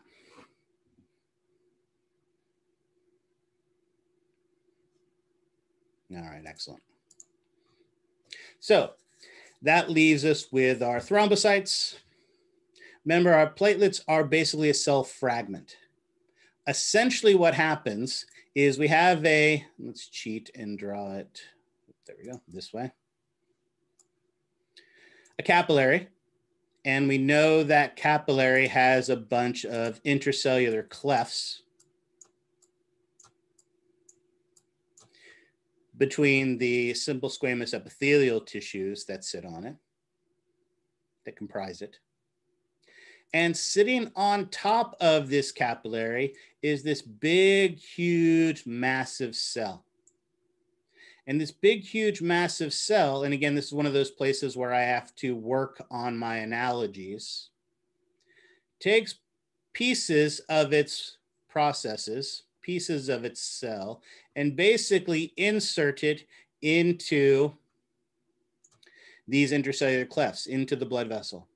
This is usually when I point out towards Auburn Boulevard and say after class, I recommend that you all go out on Auburn Boulevard, stand on the sidewalk, and then stick your leg out into the street while you stand on the sidelines, on the sidewalk, right? If you were to do that, what would happen? You'd get a job. Yes, you would. Okay, fair enough. I've never gotten that answer before. That's awesome. You're absolutely correct. Or the other thing that would happen, although I'm not sure you would get a job on Auburn Boulevard, because about how fast do people typically go by on Auburn Boulevard? They'll slow down for that. Maybe. Okay, maybe if you stick out your leg. If I stick out my leg, nobody's slowing down. All right. So as the cars go racing by, they're going to rip your leg off. And that's basically what happens here. As the red blood cells travel down the blood vessel, these pieces get ripped off. And so you get this little bit of cytoplasm, right, with these granules inside of it, wrapped up by a little piece of plasma membrane. And that's basically what happens. This cell gets little pieces of it ripped off by the blood vessels as it goes by, and that's essentially what becomes our thrombocytes. Again, in our blood, that single drop of blood, we usually have somewhere between 150,000 and 500,000 of those thrombocytes. And that name of that cell that sits on top of the blood vessel is what is known as a megakaryocyte. Notice, unlike the leukocytes, this one is multinucleated. Or if we want to be fancy, we can say this cell undergoes mitosis, but not cytokinesis. Someone interpret that into normal English for me. What does that mean? It divides but doesn't split its cytoplasm. Well, it divides what? What divides? If it doesn't divide its cytoplasm, what does divide? Its organelles and Organelle. Well, not just any organelle, but mitosis is really the division of what? There you go. Angela's got it. The nucleus. You guys are right. Mitosis, remember, is just the division of the nucleus. Cytokinesis is the division of the cytoplasm. So if you have a cell that undergoes mitosis but doesn't undergo cytokinesis, what you end up is one cell with 2 nuclei. And then if it does it again, you have one cell with 4 nuclei. And that's what these megakaryocytes are. These megakaryocytes are big, large cells with many nuclei inside of them. And what's the advantage to having a massive number of nuclei? Lots of protein. Well, lots of instructions for making proteins, absolutely. The DNA is the instructions for making proteins. So not surprisingly, this cell makes a massive number of proteins. You are absolutely correct. And that's basically what it does. It makes these massive amounts of proteins, sticks them into their appendages, gets those appendages ripped off, and makes platelets. These platelets, thrombocytes, are vital for our process of hemostasis, a sequence of responses that help us to limit and stop our blood loss, maintaining homeostasis of our blood. Again, you are not going to be responsible for the intermediate stages here. You just need to know that our myeloid stem cell becomes megakaryocytes, which produce our thrombocytes. So this is a name you need to know. You definitely need to know megakaryocyte and obviously myeloid stem cell, but you don't need to worry about any of the steps in between. Now, as we said before, and I'll emphasize again, which path we take, what that hemocytoblast makes is all driven by hormone signals, chemical signals. There are all sorts of different types of hormones and other types of growth factors that lead to the differentiation and proliferation of our cells. We've already talked about a couple of these. Erythropoietin is a great example of this. It's produced by the kidneys, increases our red blood cell counts, and makes them mature faster. Thrombopoietin is actually released by the liver. The liver is one of those places where, again, we're monitoring and changing the condition of the blood. So if it notices that the platelet count is low, it will release thrombopoietin, which stimulates the production of more megakaryocytes. Now, when it comes to the white blood cells, there is a whole class of hormones. Because remember, we don't want to just produce white blood cells, but different white blood cells are going to serve different functions. So we have this big, huge, massive class of hormones known as cytokines. I know when you take micro, you guys will talk about this in more detail, so I'm not going to go into too much depth on our cytokines, and that will be true also when we get to our immune response. There's some overlap between 431 and micro, so I get to avoid some of the boring stuff and make them do it. But this big, huge class of hormones, and one of the big keys to these are actually local hormones, rather than a typical hormone we think of being a circulating. Right? It's produced in one part of your body, like your adrenal gland, released into the blood. And once it gets into the blood, where can it go? Everywhere? Everywhere, absolutely. In this case, many of these cytokines are smaller, more delicate chemical signals. They're not the kind of thing you want to get into the blood and go everywhere, but they'll be made locally there in the red bone marrow to influence and modify growth and development of which specific cells we want in the bone marrow. So they're much more local hormones, what we call paracrines and autocrines, where they actually either can stimulate themselves or stimulate the cells just in their surroundings. And there's lots of examples. You don't have to memorize all of these, but they include things like colony stimulating factors and interleukins and all sorts of different things. Again, we'll talk about this in some more detail, a little bit more detail when we get to our immune response. But like I said, you'll also get this in micro as well. All right. All right. We do need to spend a little bit of time talking about this process of hemostasis. Again, 2 days before the exam, I don't want to go into too much depth on this material, but I do want to talk a little bit about it and make sure we know it. There are basically 3 main steps to hemostasis. The first is what is known as the vascular phase or the vascular spasm. Essentially what happens here is when a blood vessel is damaged, that blood vessel and the chemicals released by that damaged blood vessel causes the smooth muscle to constrict, right? That's why we call it a vascular spasm. What's the advantage of contracting the blood vessel, the smooth muscle? Increases resistance, so less blood flows out. Excellent. It does 2 things. It increases resistance and it also decreases the lumen. So less blood is lost. Absolutely. So we get more resistance, decrease the lumen, so we get less flow, less blood is lost thanks to that.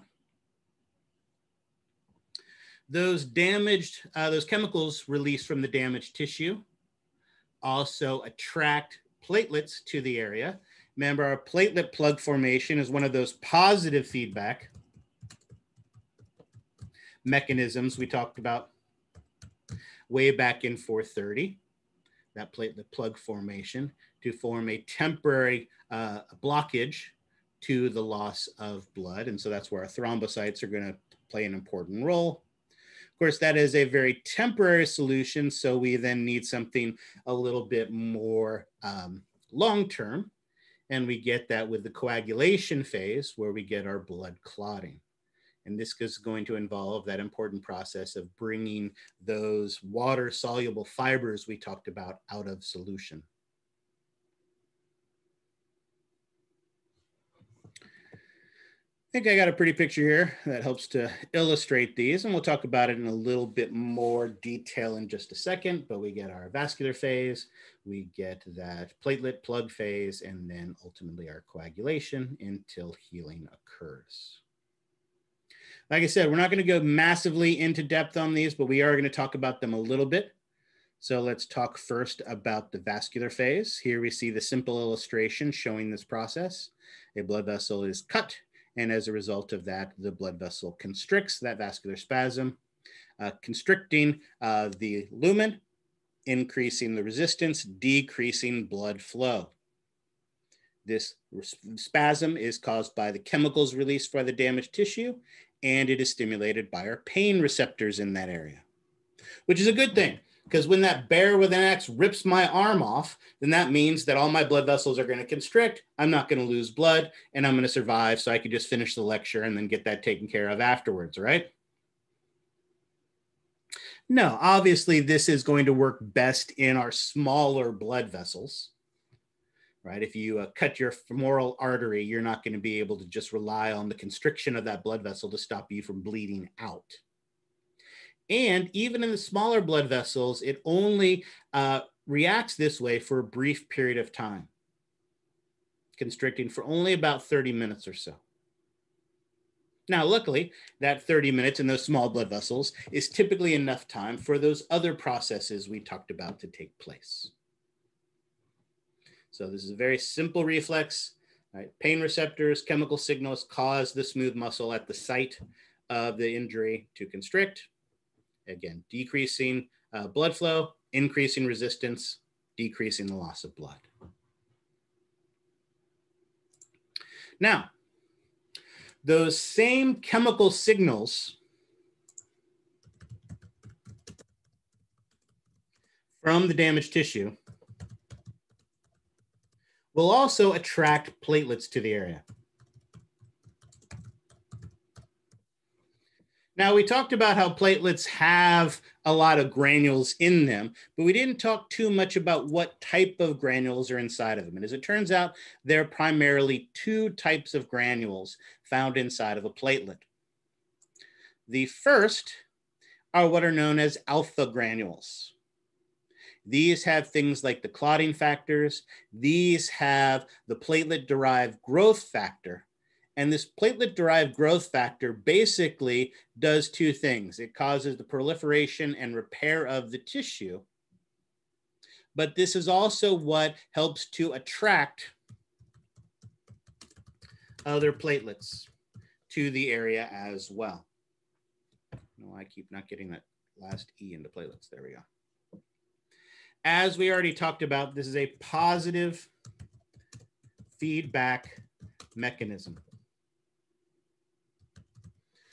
With a positive feedback mechanism, what is the goal of a positive feedback mechanism? For it to increase its own stimulus. Right, absolutely. Normally, there is a disturbance. And when we think about the disturbance, for instance, as we saw a drop in oxygen level in our blood, we want to cancel or negate that disturbance by bringing oxygen levels back up. So there's a disturbance and we cancel it. In this case, there is a disturbance, but in this case, we want to enhance the disturbance. Now, while we are enhancing the disturbance, our goal is still the same. Our goal is still to establish or reestablish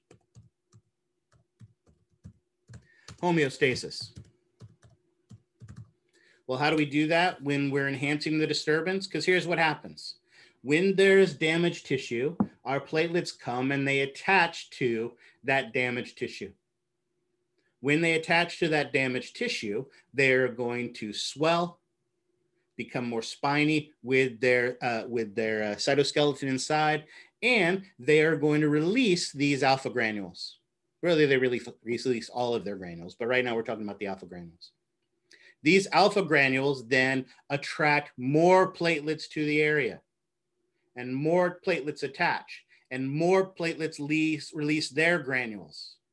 Notice we've just enhanced the disturbance, right? There was chemical signals, and now we're releasing more, and even more platelets come, releasing even more chemicals, attracting even more platelets, releasing even more chemicals, and bigger and bigger and bigger until there's so many platelets in that area, we've basically blocked off the damaged blood vessel and we stop losing our blood. We've reestablished homeostasis. So our goal here is to bring so many platelets to the area, we form this platelet plug that stops the blood loss. And these alpha granules help in that tremendously. Of course, this type of activity and also the healing of the tissue require a lot of resources. So not surprisingly, our platelets provide many of those resources as well. It brings energy molecules in the form of ADP and ATP. Calcium, as we know, makes cells do wonky things, and healing is definitely a wonky process. Right? And all sorts of other enzymes and chemicals that are necessary for regulating and enhancing the healing of our tissue.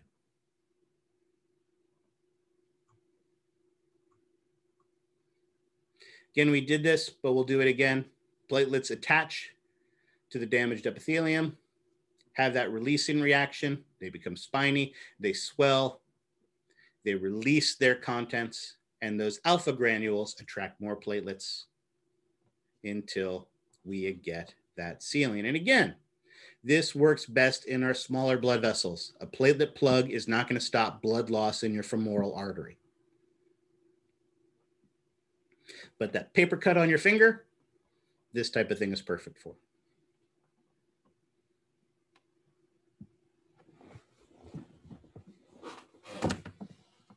Again, we're enhancing the disturbance, but our goal is to reestablish homeostasis. For the example of if you cut your femoral artery, will this still try to do this? Sure, Or will it not? you would still have platelets that attach to the area. You would still have a spasm of the smooth muscle. However, the problem is the pressure in the femoral artery is so great that it is going to basically be forcing blood out, even though the blood vessel is constricting. It's not going to allow enough platelets to congregate in that area to stop the blood loss because of the high pressure, right? If on the other hand, you were to cut your femoral vein, right? Obviously you're not dealing with the large pressure. So you would, and we know that the blood moves slower in the veins, but remember also it has a massive size lumen. So even though the pressures might not be as great, you're not going to be able to form a platelet plug that's going to be big enough to seal off that massive vein. So again, it'd be very challenging to cut one of these without cutting the others. But if you were to surgically go in, right, in a saw type situation and just cut the femoral vein, the person would still bleed out a lot slower, but these processes still aren't going to be sufficient to stop that blood loss.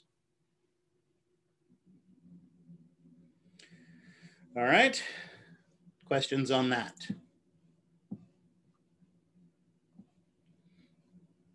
All right, that brings us to our third phase, our coagulation phase. This is another one of those perfect examples where your book actually does an amazing job of describing the cascade of events that take place in this process. Now, what do I mean by a cascade of events? The clotting cascade. Yeah, but what does the term cascade actually mean? One thing falls onto another, onto another. Yeah, I always think of them in terms of dominoes, right? You hit the first domino, it hits the second and the third and the fourth and the fifth, right? You have a series of events that work together. Your book does a great job of describing this series of events. If you're interested, knowledge for knowledge's sake, I strongly encourage you to read it, but I'm not going to hold you responsible for the specific steps in this process on this exam. So you're not responsible for that information on the exam, but it is, if it's something that interests you, it's a beautiful process, and your book actually does a nice job of describing it. Now, coagulation does not occur in a vacuum. There are a lot of things that are required. Vitamin K, calcium, some liver enzymes, other chemicals that are released by the platelets and or the damaged tissue. And while I'm not going to hold you responsible for the cascade of events, it is important to know that there are two separate pathways that are involved in this. The two separate pathways are what are known as the intrinsic and the extrinsic pathways. Let's take a look at the pretty picture here and we can see and get a better sense of what this means. Notice with the intrinsic pathway, this intrinsic pathway basically involves, our intrinsic pathway basically involves materials from inside of the blood vessel.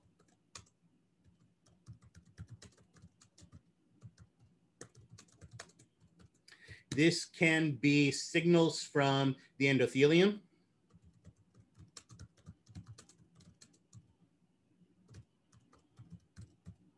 and from the platelets.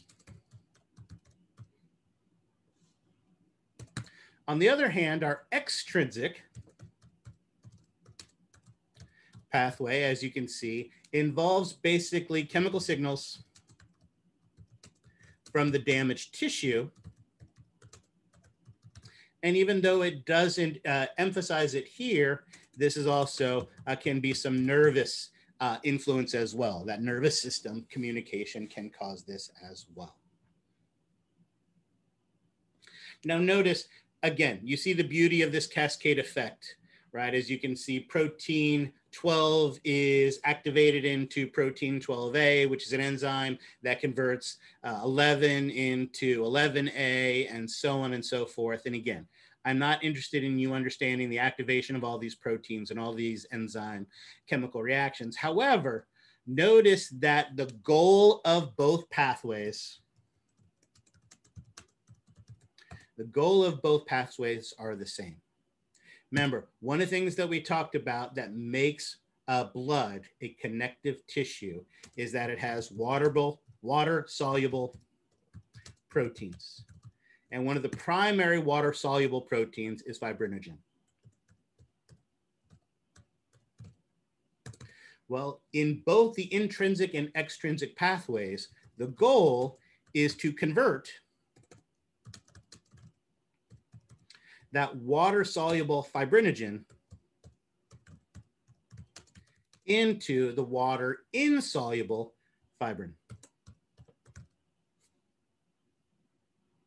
And that fibrin then produces a massive mesh-like net. Right? Back in ancient times, and by ancient times, I mean the 80s, right? They had these big, huge fishing ships that were all interested in collecting tuna, because tuna, after all, was the chicken of the sea. And it was a big, huge thing. We had to get lots of tuna for Charlie. And so they would use these big, huge, massive nets that would basically, and they would go to where the schools of tuna were, and they would basically scoop up those schools of tuna with these big, huge, massive nets. And what was the problem with using those big, old, massive nets? Caught more than just tuna. It caught more than just tuna, right? There were mermaids in there and ugly fish that nobody cared about, but there were also the really cute dolphins that would get caught in there as well, because dolphins like to eat tuna.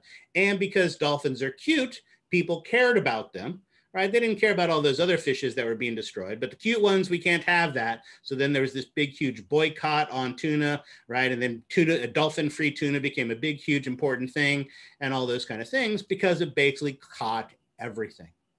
And that's what we want here. We want this big, huge, massive mesh net that is going to catch everything.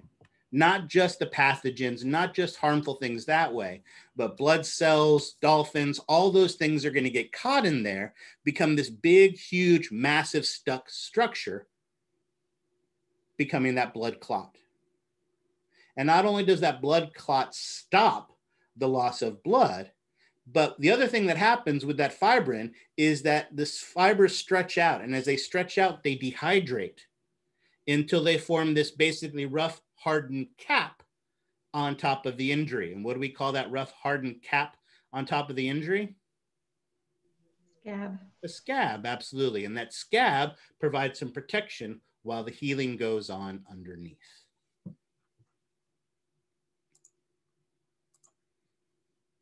Here we see that fishing net, all that fibrin collecting white blood cells and red blood cells, whatever that white thing is in the middle, and all sorts of other things, glopping it together, forming that clot, forming that scab, stopping the blood loss, and facilitating healing. All right. Questions on that?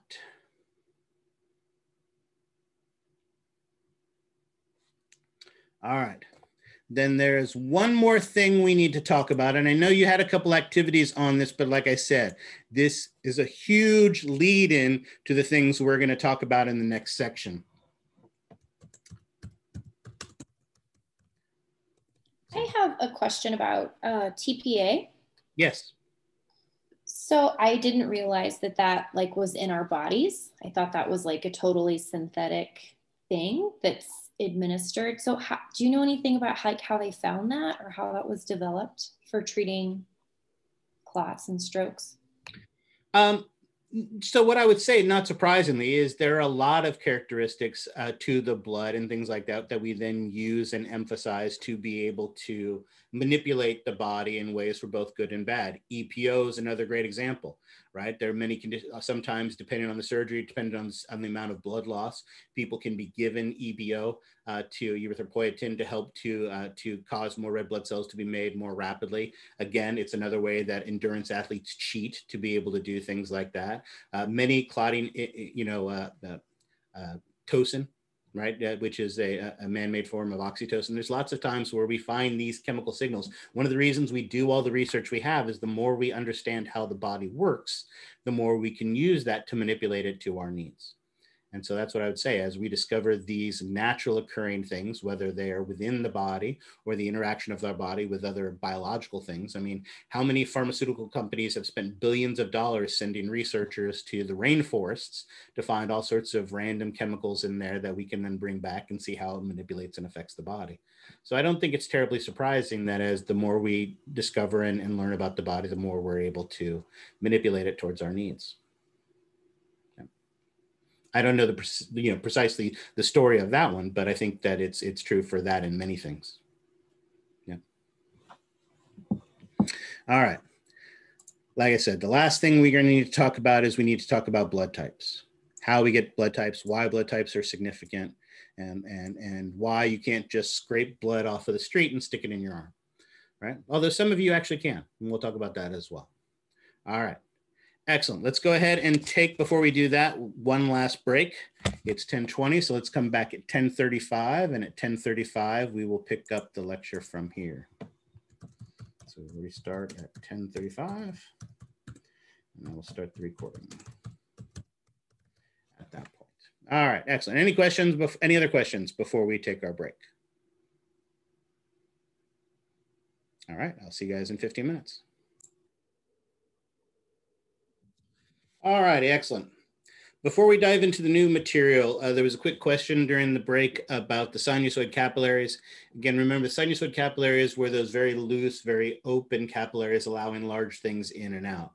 So the function of those sinusoid capillaries are to allow the reticulocytes to enter into the bloodstream. Remember, a typical continuous capillary just has those intercellular clefts.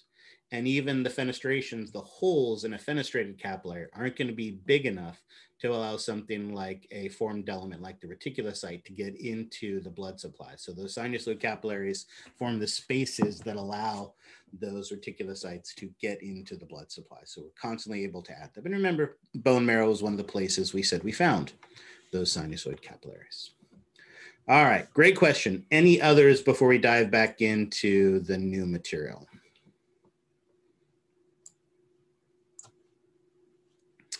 All right, the last little bit that we have to talk about is this idea of blood types, right?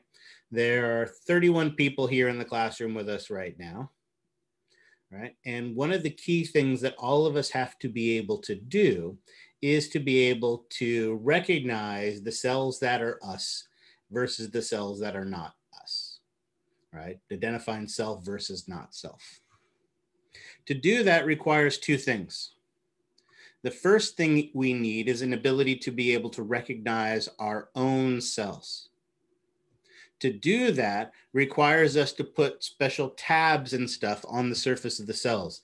I think we used the example in this class, right? With a week off after the exam, perfect opportunity to go to Vegas for the weekend, right? And as you're going to Vegas and you've got your black rolling bag and you try to get on the plane with it, because everybody's going to Vegas, right? There's not going to be any room to put your bag and they're going to check it. So when you get to Vegas, you go to the luggage carousels, and how many black rolling bags come off of that carousel at the in Vegas airport? Tons. Yeah, tons of them, absolutely. So how do you know which one's yours? By the name tag. Yeah, exactly. Or name tag or other things you've put on it to help you to recognize yours. Mine, for instance, I have a big orange bow on mine and a One Direction sticker. Right? And those are the things that help me to be able to recognize that that bag is mine. So having that type of tag on the surface is something that we need on our cells as well. And almost all the cells in our body have these special tags on their surface called antigens. These are mostly proteins, but they can also be lipids or carbohydrates, or some combination of those three things. Come on, 1D, that music just doesn't get any better than that, right? And in my heart of hearts, I know they're gonna get back together. All right, excellent. So again, comprised of proteins, carbohydrates, lipids, other components to them as well. But the other thing we need to be able to do is recognize tags on cells that are different from our tags. The way we do that is those globulins we talked about earlier, known as antibodies. So antibodies, and we'll talk about this a little bit more in a minute as well, but an antibody is basically a Y-shaped protein, and that Y-shaped protein has a special shaped binding site that can bind to antigens. So let's say, for instance, that none of the cells in my body have square-shaped antigens on them. Then I need an antibody that can find square antigens and bind to it. And basically when it does, it's a flag that waves and say, hey, this isn't belonging to us. This is a cell that is not us, and you need to do something about it. And so we need this combination of stuff on the cells and stuff in the plasma of the blood to be able to distinguish them. Now, red blood cells are pretty simple, but even a simple red blood cell has over 30 different types of antigens on the surface. Now, with 31 of us in this classroom, right? And I don't think anybody here is related to each other. Does anybody you think in this classroom have the exact same 30 antigens on their red blood cells as somebody else in this class? No, nobody in this class, even a class this big with 31 students, not that that's a big class, but you get the idea. I guarantee nobody in this class has the exact same 30 antigens. Does that mean that nobody in this class can give blood to anybody else? No. And the reason for that is while there are 30 different types of antigens on a red blood cell, and I know that sounds like a lot, but for instance, if you look at a liver cell has over 200 different antigens on the surface. So 30 is actually a relatively small number. But what's even better than that is the body doesn't respond equally to all 30 antigens. In fact, there are really only 2 specific antigens that can trigger a severe reaction. And you may not have ever thought of it in these terms, but I absolutely positively know that you guys are aware of this, because how many people here know their quote unquote blood type? Anyone know their blood type? Allison, what's your blood type? A positive. A positive, excellent. Laura, what's yours? Or do you asking a question? O negative. O negative, excellent. Where did you say you knew your blood vessel, or did you have a question? You said who knows their blood type, Oh, so okay. I raised my hand. No, that's perfect, excellent. I got a B positive, I got an O positive, right? If you notice, there are 2 key characteristics to the blood type. There is some ABO combination of letters, which is actually known as the ABO antigen. And there's that whole plus or minus thing. Oops. Anybody know what the plus or minus thing is associated with? The rhesus factor. Yeah, the rhesus factor, or what we call the RH factor. Excellent. That RH factor and the ABO antigen, those are the 2 the 2 antigens that produce a severe reaction. And so when we give someone a blood type, basically we relate their blood type based on those 2 specific antigens. So let's see how this works. Let's do this on the whiteboard.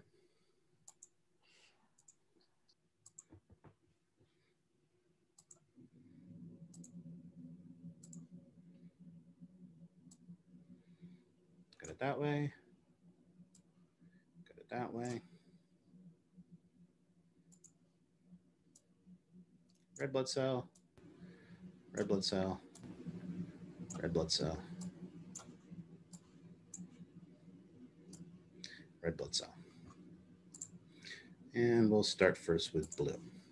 Let's talk first. Oh, actually, here, let's cheat a little bit. Move that there. Move this here. Move this here.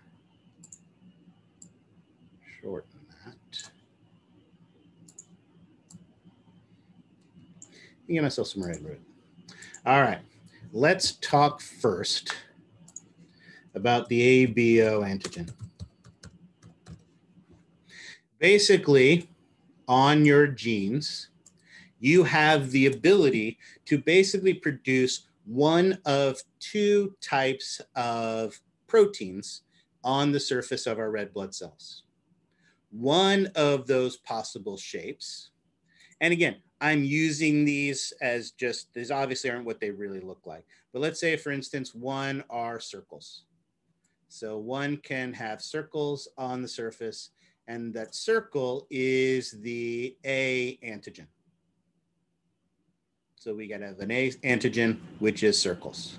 We could also have a B antigen. And let's say the B antigen is squares.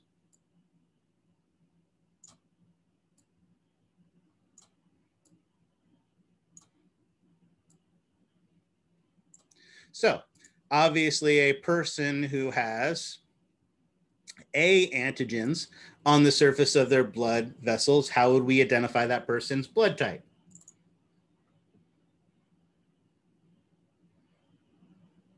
These aren't the trick questions. A. Yeah, their blood type would be A blood type. Absolutely, as a result of that. So again, I didn't give myself enough room, so I'll sneak it in. So this one has 18. So A antigen on surface of the blood cell. And so that person we would call blood type A. This person who had the B antigen on the surface, what would we call them? B. This was part of the lab simulators you guys did, right? These should be easier questions to answer because of that. I don't remember how big I made this. B, blood type. No, that's not big enough. Let's go bigger. Excellent. We have our B blood type here. However, it is actually possible for a person to have both squares and circles on the surface of their blood vessels. So their cells express both the B antigen and the A antigen. And how would we refer to these type people? AB. Exactly. These people would be AB blood type.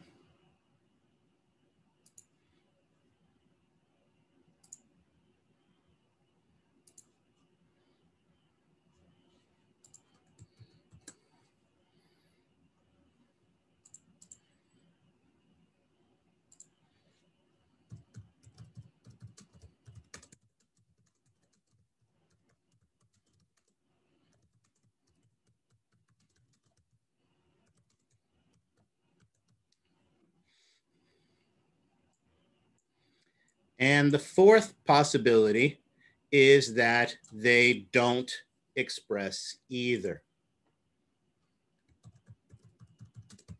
They express neither A nor B on the surface of their red blood cells.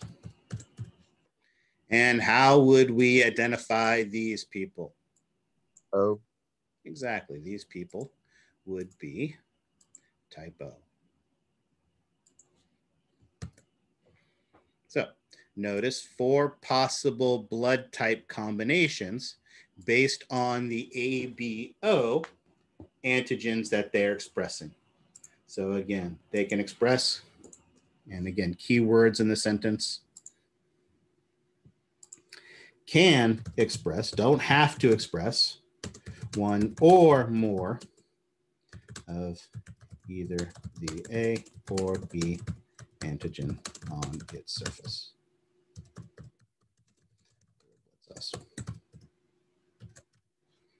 All righty. Hopefully that's pretty simple and straightforward. Makes some semblance of sense. Any questions on this? Because if you don't understand this, it's just going to get worse.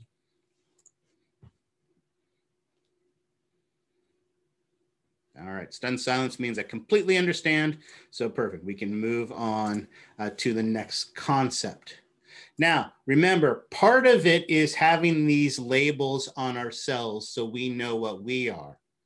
But part of it is also being able to recognize that is stuff that is not us. So the other thing we need are ABO antibodies. Basically, in our blood plasma, we can have, again, don't have to, one or more antibody to recognize non-us or foreign antigens. So let's think about this. For this person, blood type A, they have circles, the A antigens on the surface of their blood. So what is not them?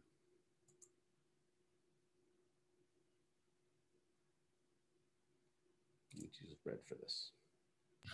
B and O. They're not O or B or AB. True. Okay.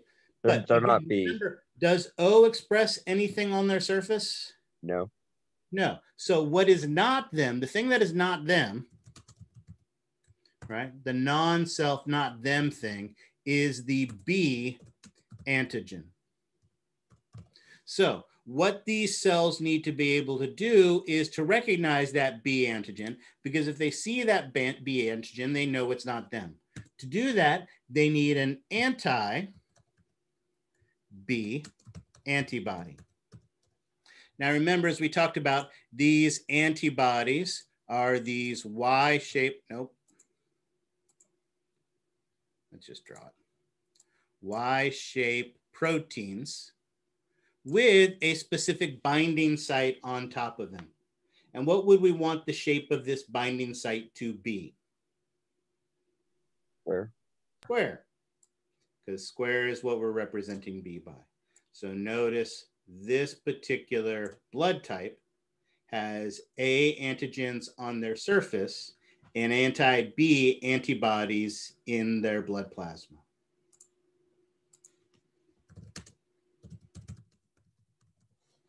Excellent. What about this person? What is not them for blood type B? A. A antigen. So therefore, in their blood plasma,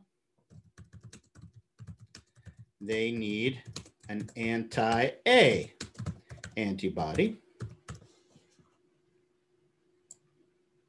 which of course is going to be a Y-shaped protein with what shape binding sites?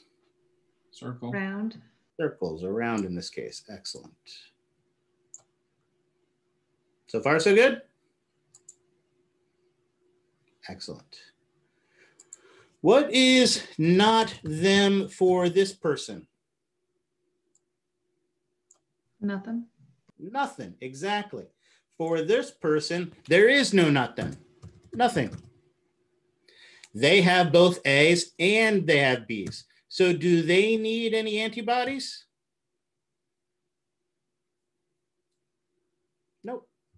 No antibodies in the plasma. Because A is them, B is them. There's nothing for them to recognize as foreign. So they don't need any antibodies. But what about this person? What is not them for our O types? A and B. A antigen and B antigen. So what antibodies are going to be needed in their plasma?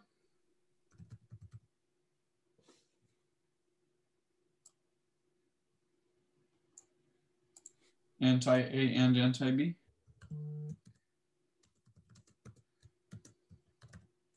Exactly. So for this person, we are going to need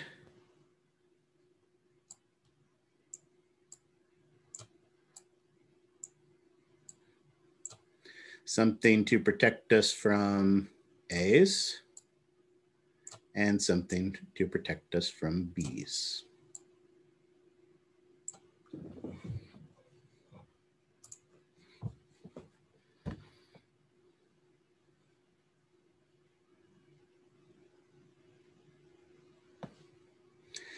Questions on that?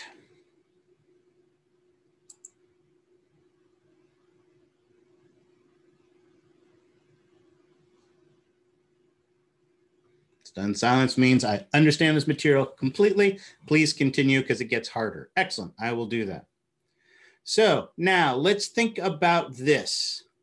For each of these, oh, hold on. We'll get to the positive and minuses in just a minute. We'll get to that in a minute because, again, that adds yet another layer onto this. And again, I want to build as we're working our way through that. So it's an excellent question, and we will get to the pluses and minuses in a second, but I want to continue to build towards that. So let's just focus on the ABO for right now. But I promise we'll get to that before the end of this. All right. Now, for this individual, who could this person, for everybody, as we've talked about, you have the ability to either receive or give blood. Who could a person who's blood type A, who could they receive from? A and O. You can always get from your own type. So A can always give to A, B can always give to B, and so on and so forth. But as you guys pointed out, notice also O could be given as well. Notice O doesn't have any A's on its surface.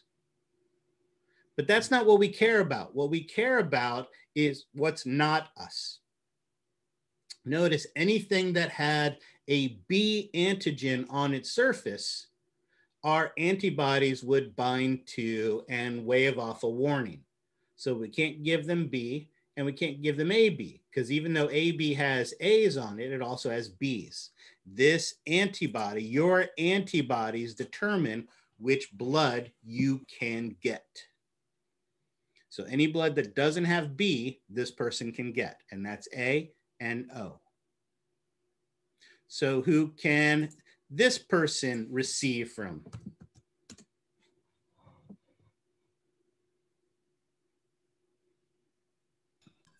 B and B and O. O.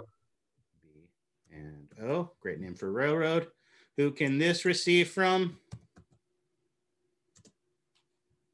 Everybody. Everybody, ready? Obviously always from yourself, but because there's A's on it, they can get it from A, they can get it from B, they can get it from O. Remember, they don't have antibodies, so they can receive from everybody. Whereas this O, who can they receive from? Only O. Just O. Only O. Any other blood type is going to have those antigens on the surface and will cause problems. And notice we could flip this around to give. Who can A give to? A and AB. A and AB. Who can B give to? B and AB. B and AB. Who can AB give to?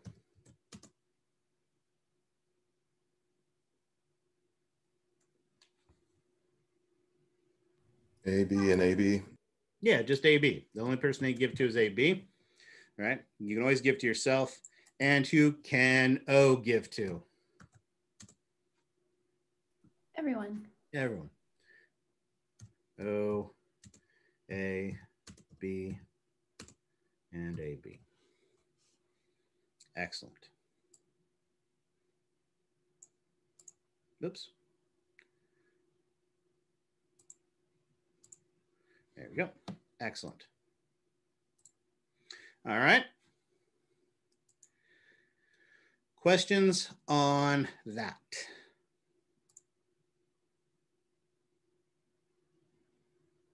Again, stunned silence means you understand it perfectly. Continue on and also make the questions harder on the exam. Excellent. So The last layer we need to add on this is, remember, there's not one, but two antigens that cause a severe reaction. The second antigen, as you guys mentioned, is the rhesus or the RH, oops, the RH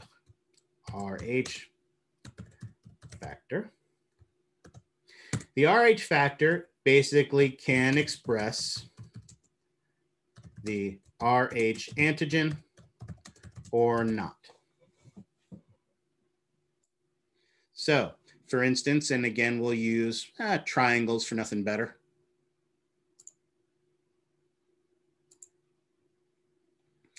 If you expressed triangles on your surface,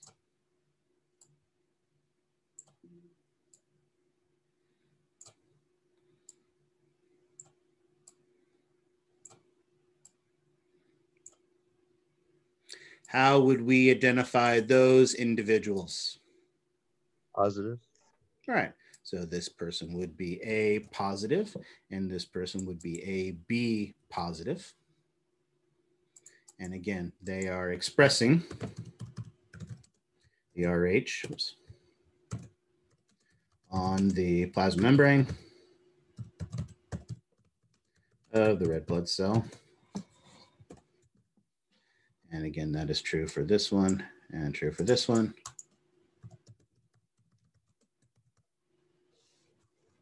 Whereas these not expressing,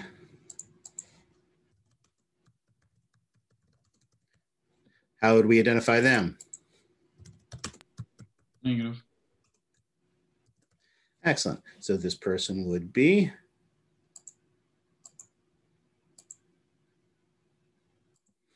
B negative, and this person would be O negative. Now, if you are RH positive, do you need any more antibodies?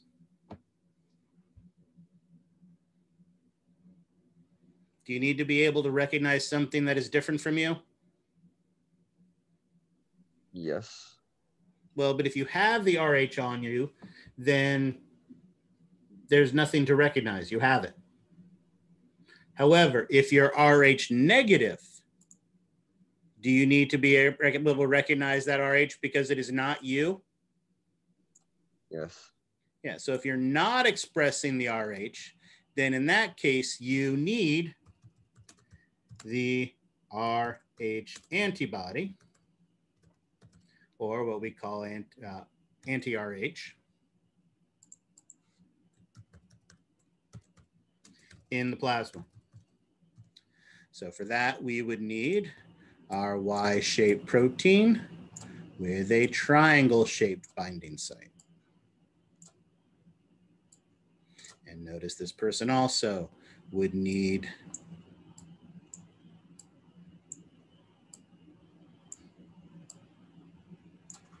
so since if you don't express the RH, then you need the anti-RH antibody. If you are expressing the RH, you do not need the antibody because you don't need to recognize it as foreign because it is you.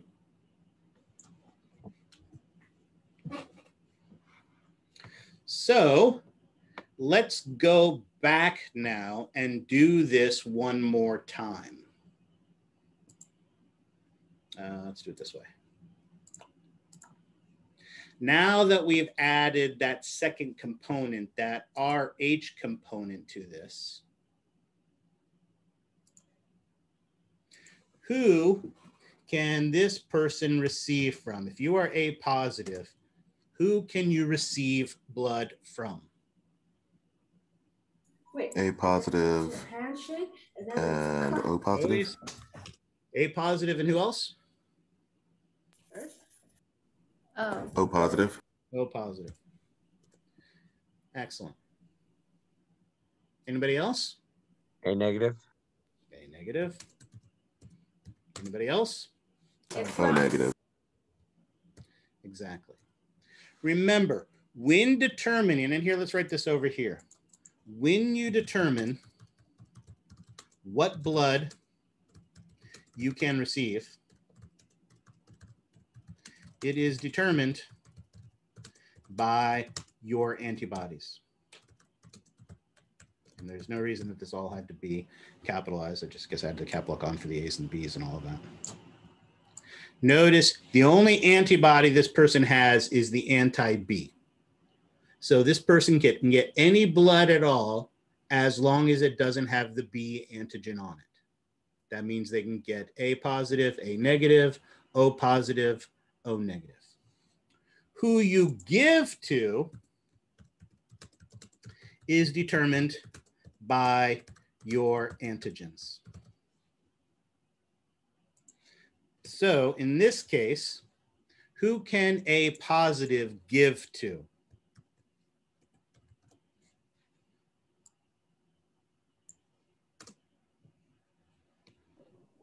A positive, AB positive.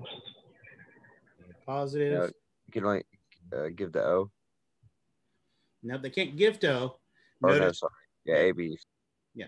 So notice in this case, so I wouldn't say that they're interchangeable, Ash, but it's this way. If you are positive, you can receive both positive and negative. If you are negative, you can only receive negative. So notice A positive can only give to other positive people, because anything that doesn't like RH or doesn't like A, it won't be able to give to. So it can give to A positive, it can give to a B positive. Let's do the same thing here. Who can B negative give to or receive from?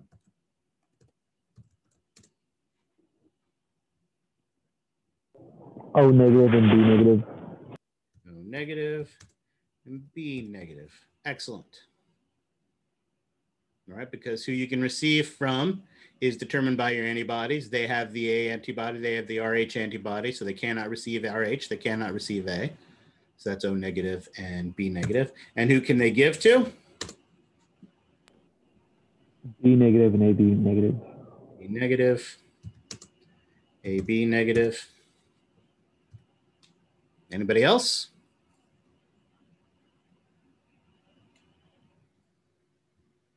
Well, I'm pausing, so what must the answer be?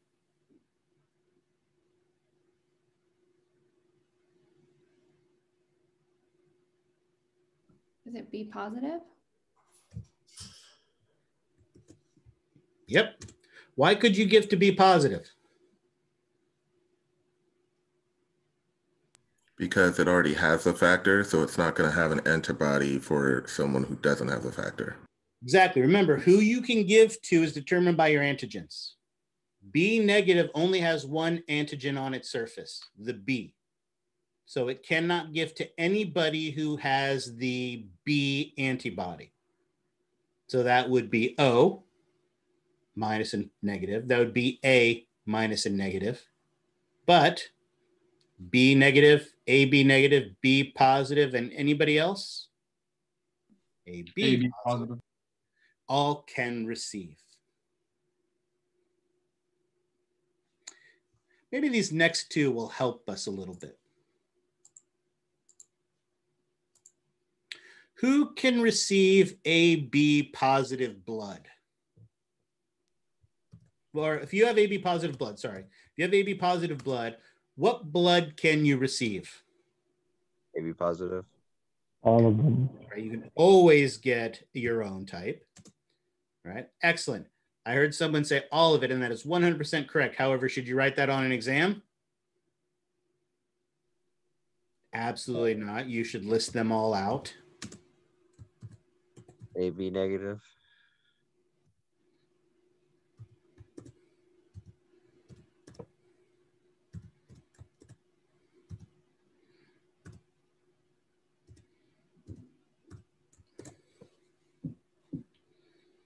If you have AB positive blood, you can pretty much pick up blood on the street and shove it in your arm and be fine. Well, at least from a blood typing standpoint, right? Pathogens is a whole different story. But, and what would we call somebody with AB positive blood? How would those people commonly be referred to as? Universal receivers. Universal receivers. Excellent. Which is awesome for you. But what about everybody else? Who can AB positive give to? AB positive. Only themselves. Only other AB positive people, right? Anybody who has any type of antigen to a blood antigen won't be able to accept their blood.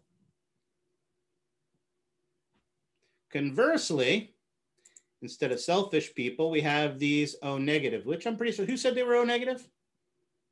Me. Excellent. So when the apocalypse finally hits, we need to all fight over who gets Laura, because who can Laura give her blood to? Everyone. Everyone. A positive, A negative, B positive, B negative, oops, negative, AB positive,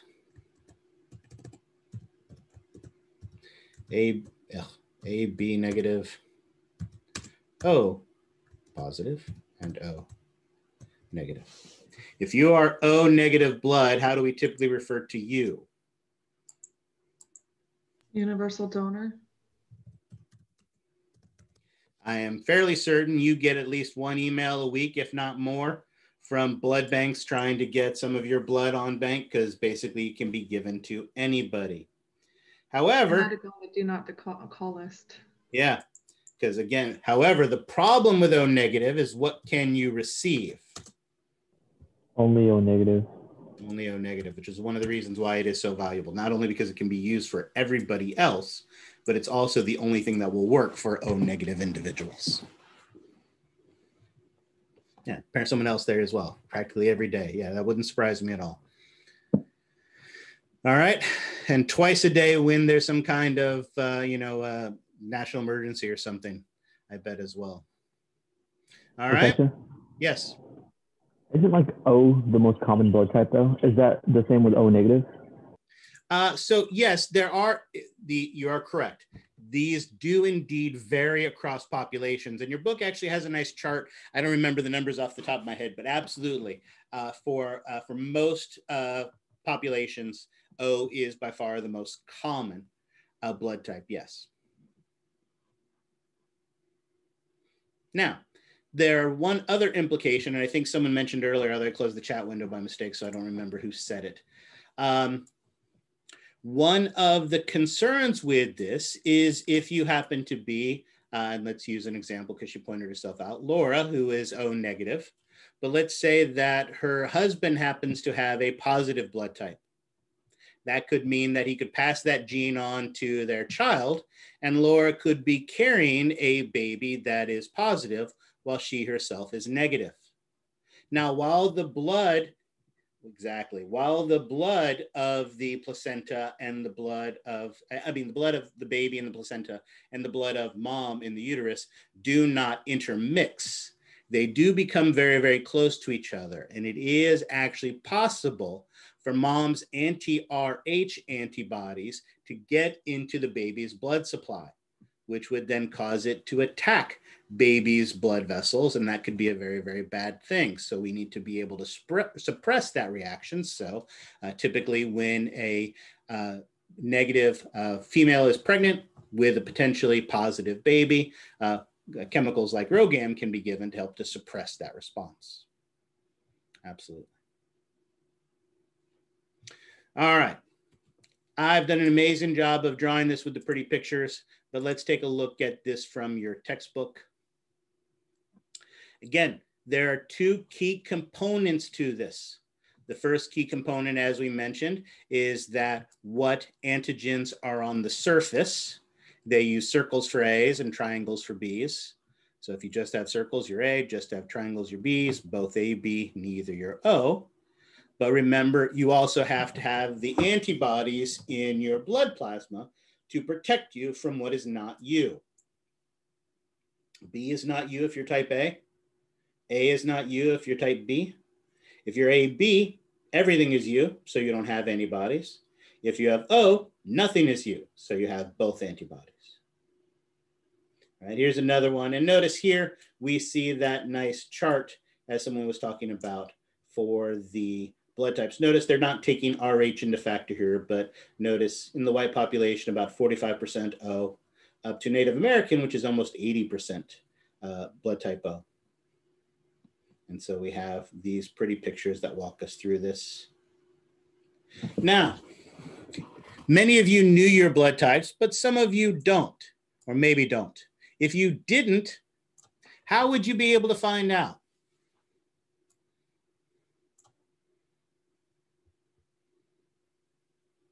By doing a blood typing test. Yeah, by doing a blood typing test. Basically, blood typing takes advantage of those antibodies. Let's draw an antibody again. Remember, as I mentioned, an antibody is this Y-shaped protein with 2 binding sites. The advantage of having 2 binding sites is it can bind 2 things. Now, this is not drawn to scale, but I'm going to make this simple. Here is one blood cell, and if that blood cell had that A antigen on it, it could bind to it, but it could also bind to a second blood cell.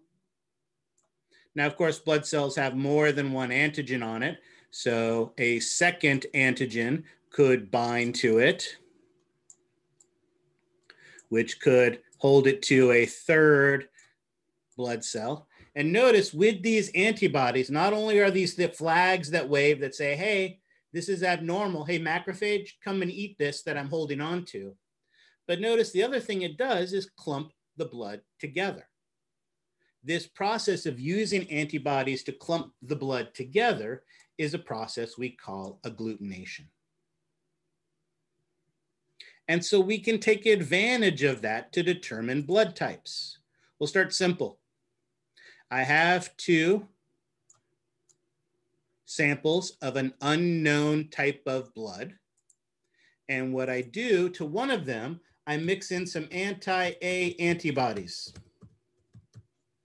Oh, that does not need to be capitals anymore or that big.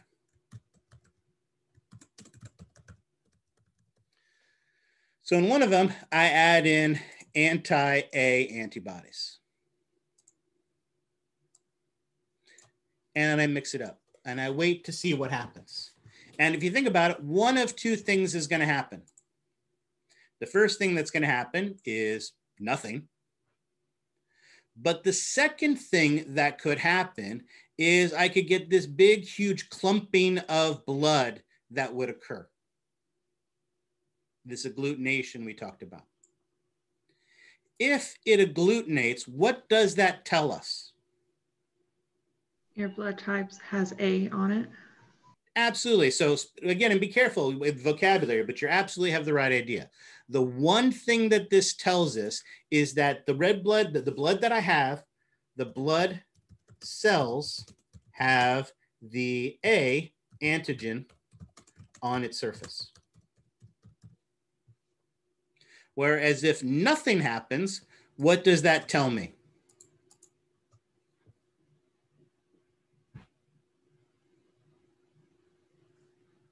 There is no A on the surface. Exactly. The blood cells do not have the A antigen on its surface. So that gives me one piece of information, but I need a second piece of information. So luckily, I can also add to a different sample of the blood anti-B antibodies. And once again, one of 2 things can happen. No. Nothing can happen, or I can get a clumping of the blood. Again, if in this case nothing happens, what does that tell me? What's the one thing it tells me? No B surface antigens. Excellent. Blood cells do not have the A antigen on its surface. And if it clumps, if it agglutinates, what does that tell us?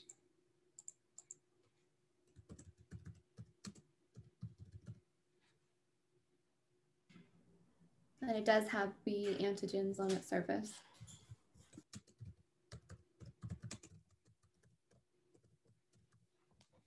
There you go.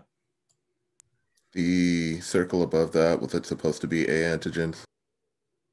Yeah, no, it's supposed to be B. Sorry, you are correct.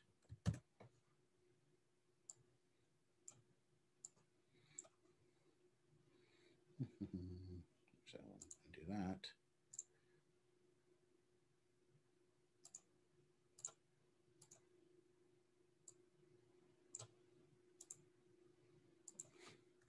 Thank you for catching that.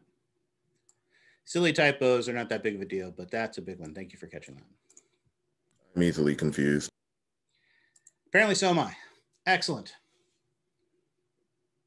So notice we can put together this combination of information. Oh, and I guess I have to write back in this one now.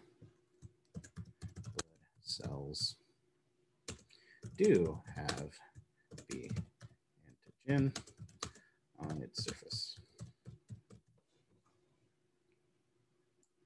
So by combining this information, we can determine a blood type. Excuse me, Professor. Yeah. So looking at this chart, can the clumping of the antigen be like either A or B, or it's just going to be A and then form another B? So notice what we have here are two pieces of data. So we can put those two pieces of data together. So if someone had AB type blood, what would you expect to happen in those two wells of blood? Would they both clump with one clump or the other clump or no clump? They both clump. Exactly. What would you expect to happen with someone who had type B blood? Just B clumps. Just anti-B clumps. What would you expect someone who had type A blood? A clumps. And someone had O blood? No clumps. There you go. And notice we could add a third well. Oops. In this third well, if I then added anti-RH,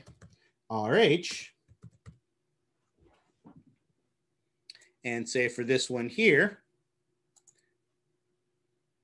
it clumped, what would this person's blood type be? Positive. Yeah, and more specifically, AB positive, right? Whereas if this person's down here didn't clump, what would that tell you their blood type was? Oh, negative. Oops. So using 3 samples of the blood and 3 different antibodies, we can tell somebody's blood type. And that's exactly how your blood type was determined. The same way our body can recognize blood cells that are not us, our body can identify other cells that are not us as well. And that's exactly what our immune response is about. I know that PhysioX can be a little bit confusing. The labs just can be a little bit. So that's why I did want to take the time to go over this together to make sure that people understood these concepts. So that's one of the reasons. I know I made you guys do this, but think of it this way. If you did labs about this, and we also talked about it in lecture, it's a pretty important concept. And if it's a pretty important concept, are there likely to be questions on this on the exam? Absolutely. All right. Excellent. Questions on this? Okay, just to be clear with RH. Yes. If the sample clumps with the anti-RH serum, then it is an RH positive sample. Correct, because remember, what you're doing is you're putting in the antibodies to see if the antibodies can bind to the blood vessels or not. So the only thing anti-RH can bind to is that RH antigen. So if the RH antigen is there, it's going to bind to it, it's going to clump it together, and we'll know this blood has the RH factor. If it doesn't have the RH factor on it, there's nothing for it to bind to, and it can't clump the blood together. So basically, we're adding the antibody to see whether or not it can grab onto those handles. So when we add the antibodies, we're looking for the handles. We're looking for the antigens. And whichever ones clump have the antigens. So as we see, this one here had the A antigen because our antibody was able to bind to it. It had the B antigen and it had the RH antigen. So this one was AB positive. This one, anti-A didn't find anything to bind to. Anti-B didn't find anything to bind to. RH didn't find anything to bind to. So this blood doesn't have the A antigen, doesn't have the B antigen, doesn't have the RH antigen. They were O negative. All right. Excellent. And Allison seems so excited. I'll make sure her test has 2 questions on this about it. All right, excellent. I meant Sickenberg. Allison, not Allison. All right, excellent.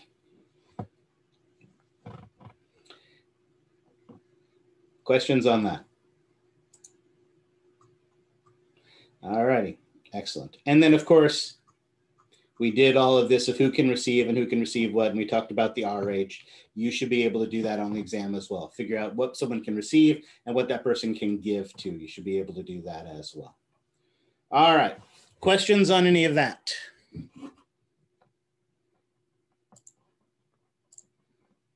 This is probably worth saving. So let me do that before I close any of the windows.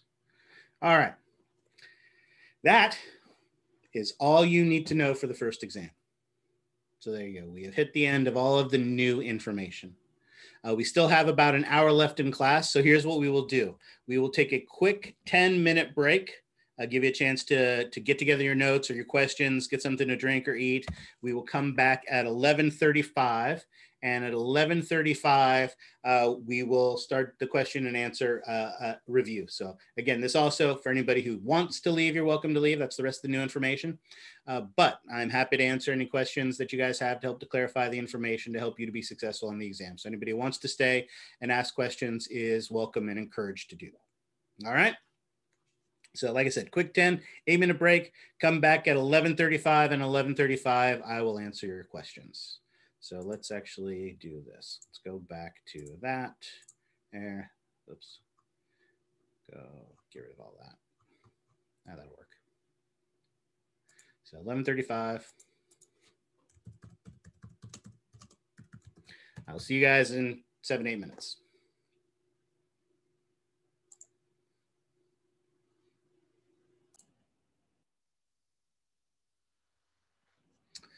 Let's go ahead and get started. Again, as I said, a review is not me standing here telling you what I think is important. That's what I do every day in lecture. This is your chance to ask questions of me, and we will work together to try to come up with the answers, make sure that you guys understand this material so you can be successful on the exams. So what questions can I answer for you? Can you review the differences between the skeletal muscle, cardiac muscle, and conductive cardiac muscle twitch and potential? Sure, absolutely. So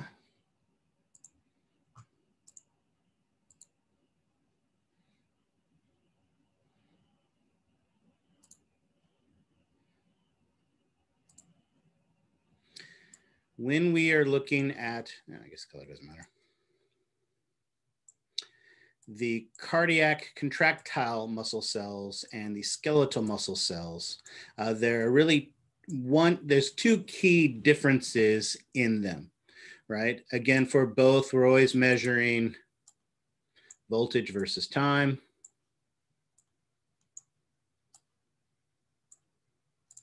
So when we look at skeletal,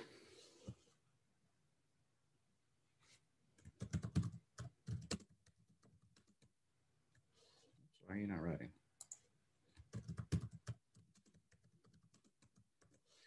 When we're looking at that skeletal muscle action potential, remember we have a cell that is happily sitting at its resting membrane potential.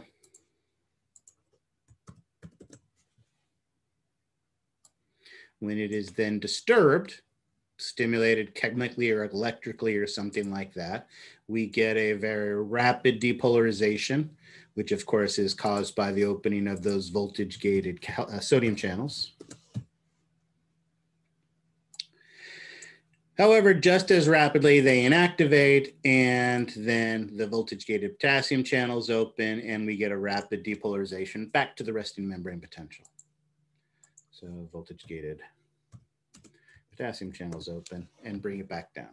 And again, this takes somewhere on the order of 1 to, let's say 3 milliseconds for the entire action potential to occur. Now, with our cardiac contractile cells,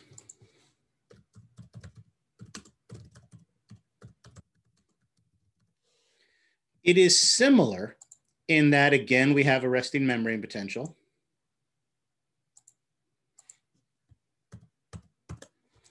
It is similar in that when disturbed by some type of chemical or electrical signal, we get a rapid depolarization, and that rapid depolarization is again caused by voltage gated sodium channels opening, massive influx of sodium.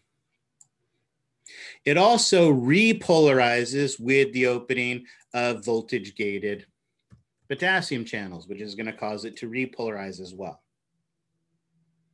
The big difference between the two is there's this in-between stage with the contractile cells that we call that plateau stage.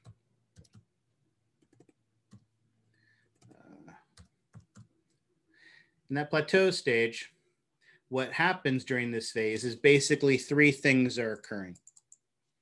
Yes, our voltage gated sodium channels inactivate, which would normally cause it to repolarize. But instead of voltage gated potassium channels opening right away, potassium permeability actually decreases, which means less potassium leaves. And most importantly of all, calcium channels open, allowing a massive amount of calcium to come in.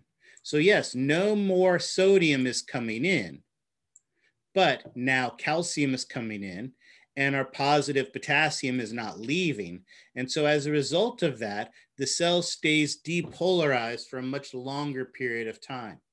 In fact, this action potential can be over 15 times longer than the action potential in our skeletal muscle cell.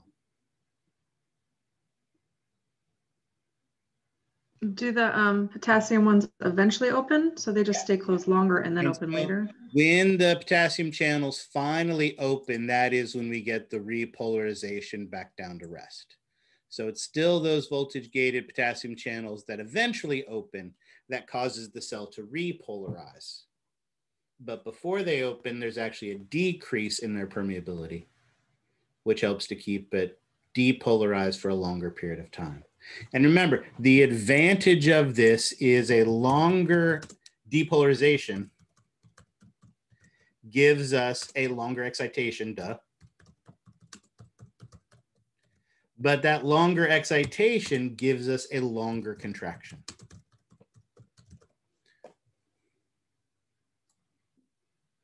Or more specifically, a longer twitch.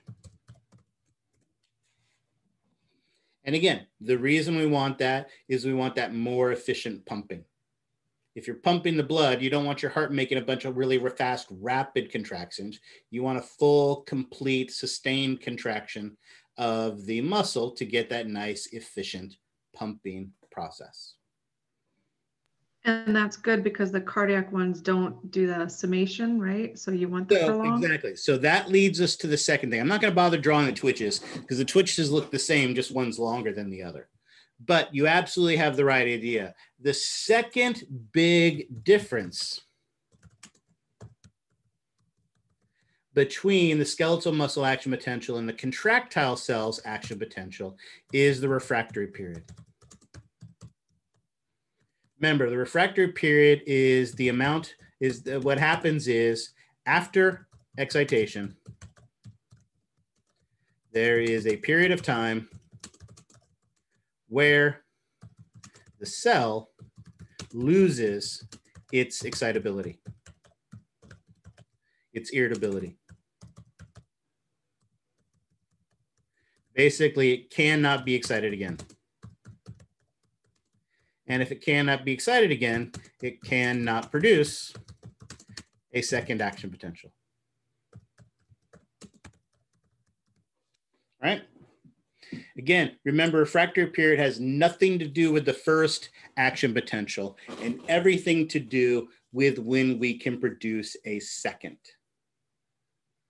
Now, for skeletal muscle, how long is the refractory period? –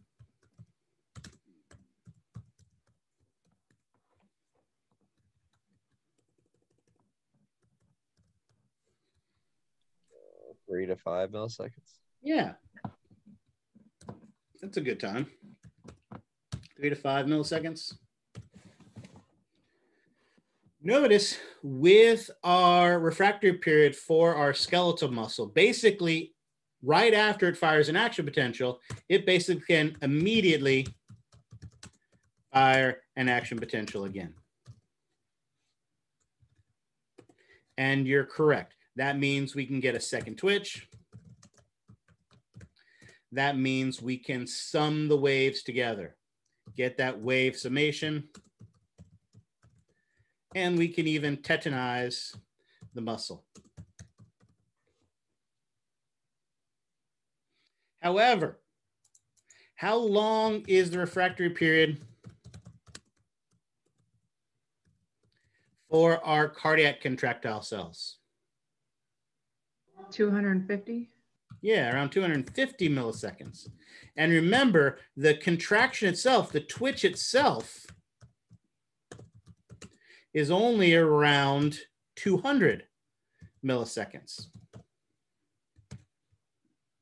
So when our cardiac muscle cell is ready to fire again, is there any tension left to be able to add to the previous one? No. So in this case, because of this, there can be no wave summation. We can't add waves together. We cannot tetanize cardiac muscle, which is a good thing. We don't want it locked up in a prolonged, sustained contraction. So we have a longer action potential, which gives us a longer contraction, but we also have a longer refractory period so that it cannot be tetanized. And those are really the big key differences between our skeletal muscle action potential and our cardiac contractile cells action potential.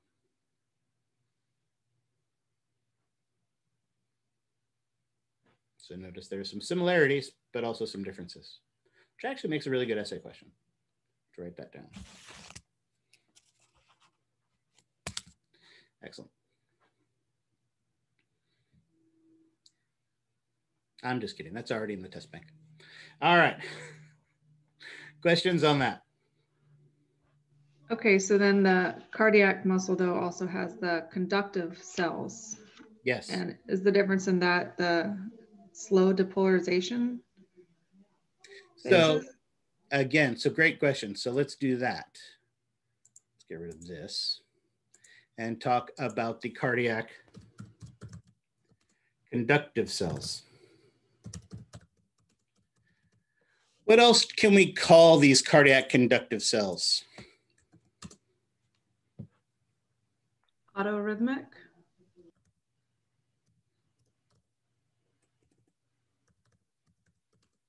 Why do we call these the autorhythmic cells? They can produce their own action potential. Excellent. What is unique about these cells that allow them to produce their own action potentials?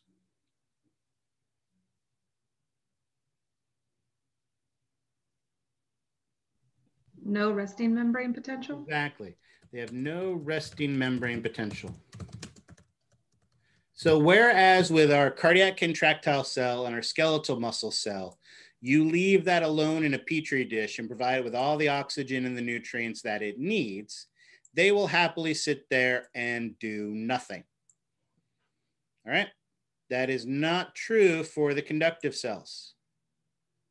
Our conductive cells have no resting membrane potential, so the membrane potential is constantly changing. And remember that constant change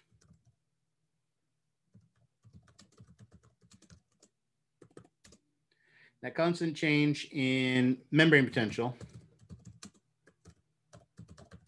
has 3 stages to it. And you know what? I was going to draw it, but since you're not going to be able to draw on the exams, let's just write it out. Now, again, remember this is a cycle, so we could pick it in any order that we wanted. So let's start first with our first phase, that slow depolarization. What causes the slow depolarization in our cardiac conductive cells?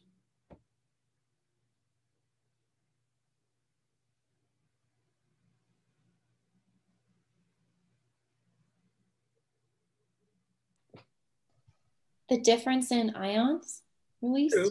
So different ions are moving in or changing the way that they're moving. Which ion in particular is responsible for the slow depolarization?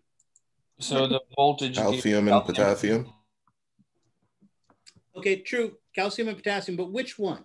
Which one is Calcium specifically. Okay, I like where you're thinking with that, but I would argue that while calcium is the key that unlocks the door, which ion actually moves to cause or stops moving or moves less to actually cause the slow depolarization?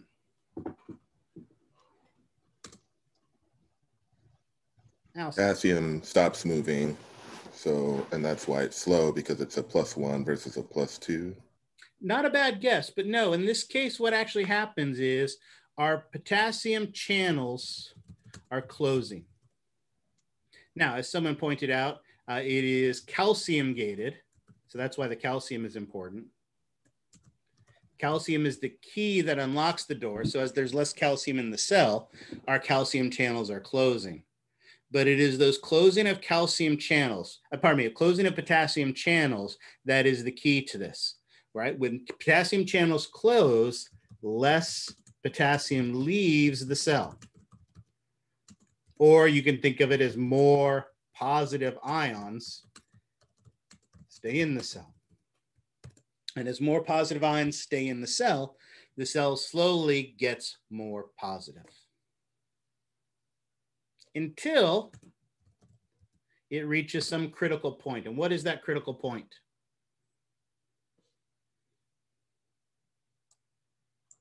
Reaches the threshold. Excellent. And what happens at threshold? Big rapid depolarization. Right, so we're going to get a rapid depolarization. Why? Because what happened at threshold? Voltage gated calcium channels close. Close? Voltage gated calcium channels open. And we have a massive influx of calcium giving us that big positive rapid depolarization. Right? Very similar to what happens in skeletal muscle and cardiac muscle. We open a voltage gated channel, we get a massive influx of ions, and the cell gets more positive. The big difference here is here, instead of sodium, like every other action potential we have ever talked about, in this case, it is calcium that is coming in. And of course, as we know, calcium does wonky things. And in this case, what's the wonky thing that that calcium is going to do?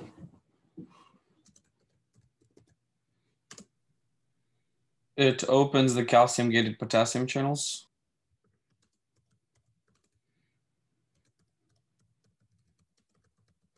And when we open those calcium-gated potassium channels, which way does potassium, what does potassium do? Leaves.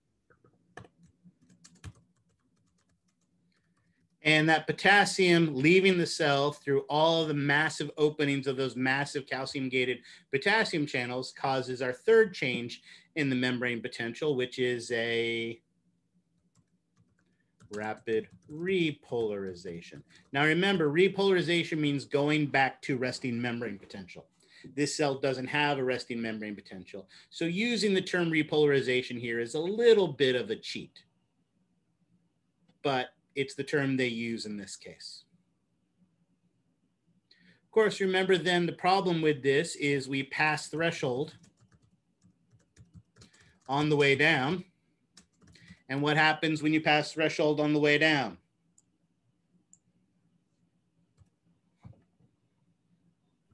Voltage gated calcium channels close. And as those voltage gated calcium channels close, no new calcium into the cell. And with no new calcium coming into the cell, the calcium already there is pumped out. And as that calcium is pumped out, our potassium channels close. Right, the permeability goes down, and basically we're back at step one.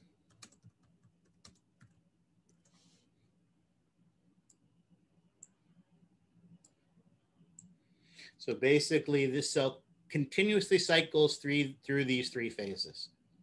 A slow depolarization, a rapid repolarization, a slow depolarization, a rapid depolarization, and then a rapid repolarization, and then slow, and then again and again and again and again. Round and around and around she goes.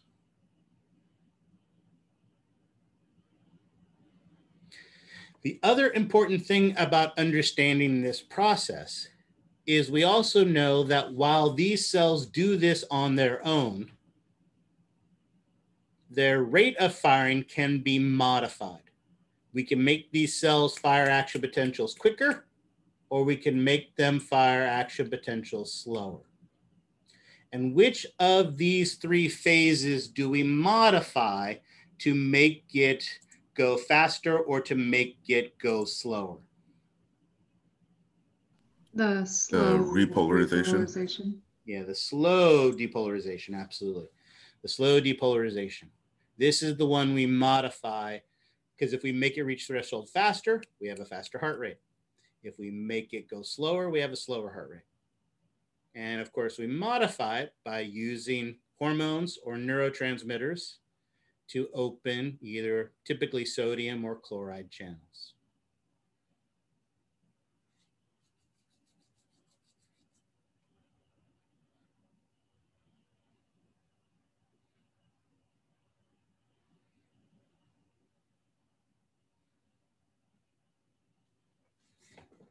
Excellent. Great questions. Anything else on this one?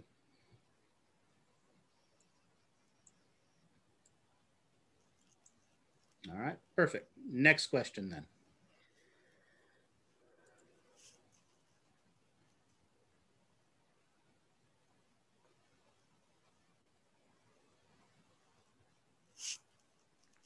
When we are tracing a drop of blood through a particular path to a particular location, are we assuming that that particular location is where the blood goes through the capillary bed?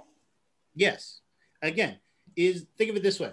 Is there really a functional region of your body that doesn't have capillaries in it? No. So basically any part of the body you go to is going to have a capillary where you can then turn around from.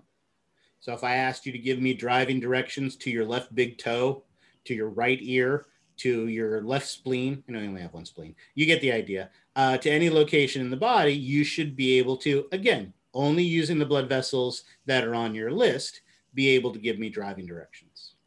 And again, like going to the wrist, can there be more than one route that you can take to the palm of the hand? Yeah, even something as simple as whether you decide to go down the radial or the ulnar, artery. Veins, you have even more options coming back. So there definitely can be more than one correct answer to these. But absolutely, some of the main parts of the pathway are going to be consistent. So yeah, absolutely. All right, what else? Can you give an example of a route through the systemic system versus the pulmonary? So again, it's all about the location. So pulmonary only involves the lungs. So with the pulmonary circulation, there's really only one path, because remember, it's completely different circulation. You are going from the right ventricle, pulmonary trunk, pulmonary arteries, to the smaller pulmonary branches of the pulmonary arteries in the lungs, right? Undergoing gas exchange of the capillaries, the pulmonary capillaries, coming back pulmonary veins to the left atrium. All right. That's pretty much, there's pretty much only one pulmonary pathway. When we talk about systemic, that basically means anywhere else in the body. So whether, like all those examples from your homework assignment, whether it was the right side of the face, whether it's your left knee, whether it's your right big toe, whether it's the liver, whether it's the brain, all of those structures, heck, even the heart itself is its own circulation, that coronary circulation, but it's still considered a systemic circulation in that the arteries are carrying oxygen-rich blood to provide oxygen, to provide nutrients, and to remove waste. So from things that way. So basically, any other destination other than the lungs for gas exchange would be considered a systemic pathway.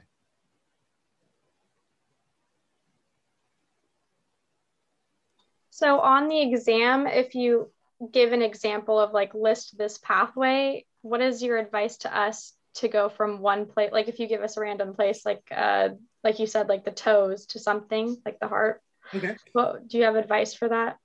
So yes, actually, I have a very important piece of advice because I have graded your guys' cardiovascular exercises. And more importantly, I've been grading the lab exams from my 430 class.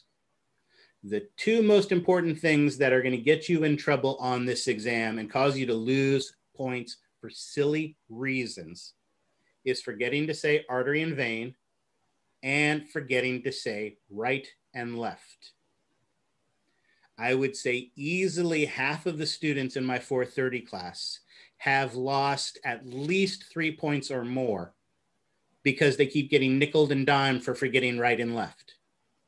As an instructor, there is nothing more frustrating for me than having you remember that this is the olecranial region and forgetting to say that it's the right olecranial region. Because if you just say olecranial, I can only give you half credit. All right? And there's nothing more frustrating. You got the hard part correct and then forgot the easy part of figuring out whether something is left or right. The same thing with the arteries and veins. There's a big difference between the brachial artery and the brachial vein, right? They're both in the same region, but they carry different conditions of blood. They carry blood in different directions. So don't lose points off because of the easy stuff. So make sure you're doing that. And really, the nice thing about this is obviously you need to be able to recognize all these blood vessels on the lab exam. So on the lab exam, if I'm pointing here, if I'm pointing here, if I'm pointing here, if I'm pointing here, you need to be able to recognize those blood vessels. But again, you also need to know what feeds into them and what feeds out of them. So there's nothing wrong with visually tracing the path. If I'm telling you to go to your right arm, then you should be able to figure out, all right, from the heart, I'm leaving the ascending aorta into the aortic arch. All right, from the aortic arch, if I want to get to my right arm, I need to go out the brachiocephalic trunk. And all of those are single blood vessels. But from there, I need to go into the right subclavian artery, which then feeds into the right axillary artery, which then feeds into the right brachial artery, right? There in the brachial region, I undergo that capillary, right? And from there, I have numerous routes that I can take back. You don't have to list all of them. You can just give one. I could go back the brachial vein, or if I want to take a more scenic route, I could go the cephalic into the brachial, right? Or the basilic into the brachial, which then feeds into the axillary, which then vein, right? All rights, which feeds into the right subclavian, which feeds into the right brachiocephalic vein. Because remember, we have two brachiocephalic veins and only one brachiocephalic artery. So for the veins, we have to specify right and left. And that right brachiocephalic vein feeds into the superior vena cava, a single blood vessel, so we don't have to worry about right and left, into the right atrium. So there's nothing wrong with physically tracing your body as you do that. Now, again, you're going to be on camera, so if you're doing it to your leg, don't go off camera while you're doing it. But yeah, again, as long as you're being obvious about what you're trying to do, there's nothing wrong with that. I know being recorded while you're on camera is weird. Yeah. If you really have to do that, I guess you have to do it. There you go. And Allison's trying to get a job like we were talking about earlier there. if that's what it takes, watching the videos, there was, and this is not an exaggeration. I had a student in my 430 class who literally talked out loud for the entire exam.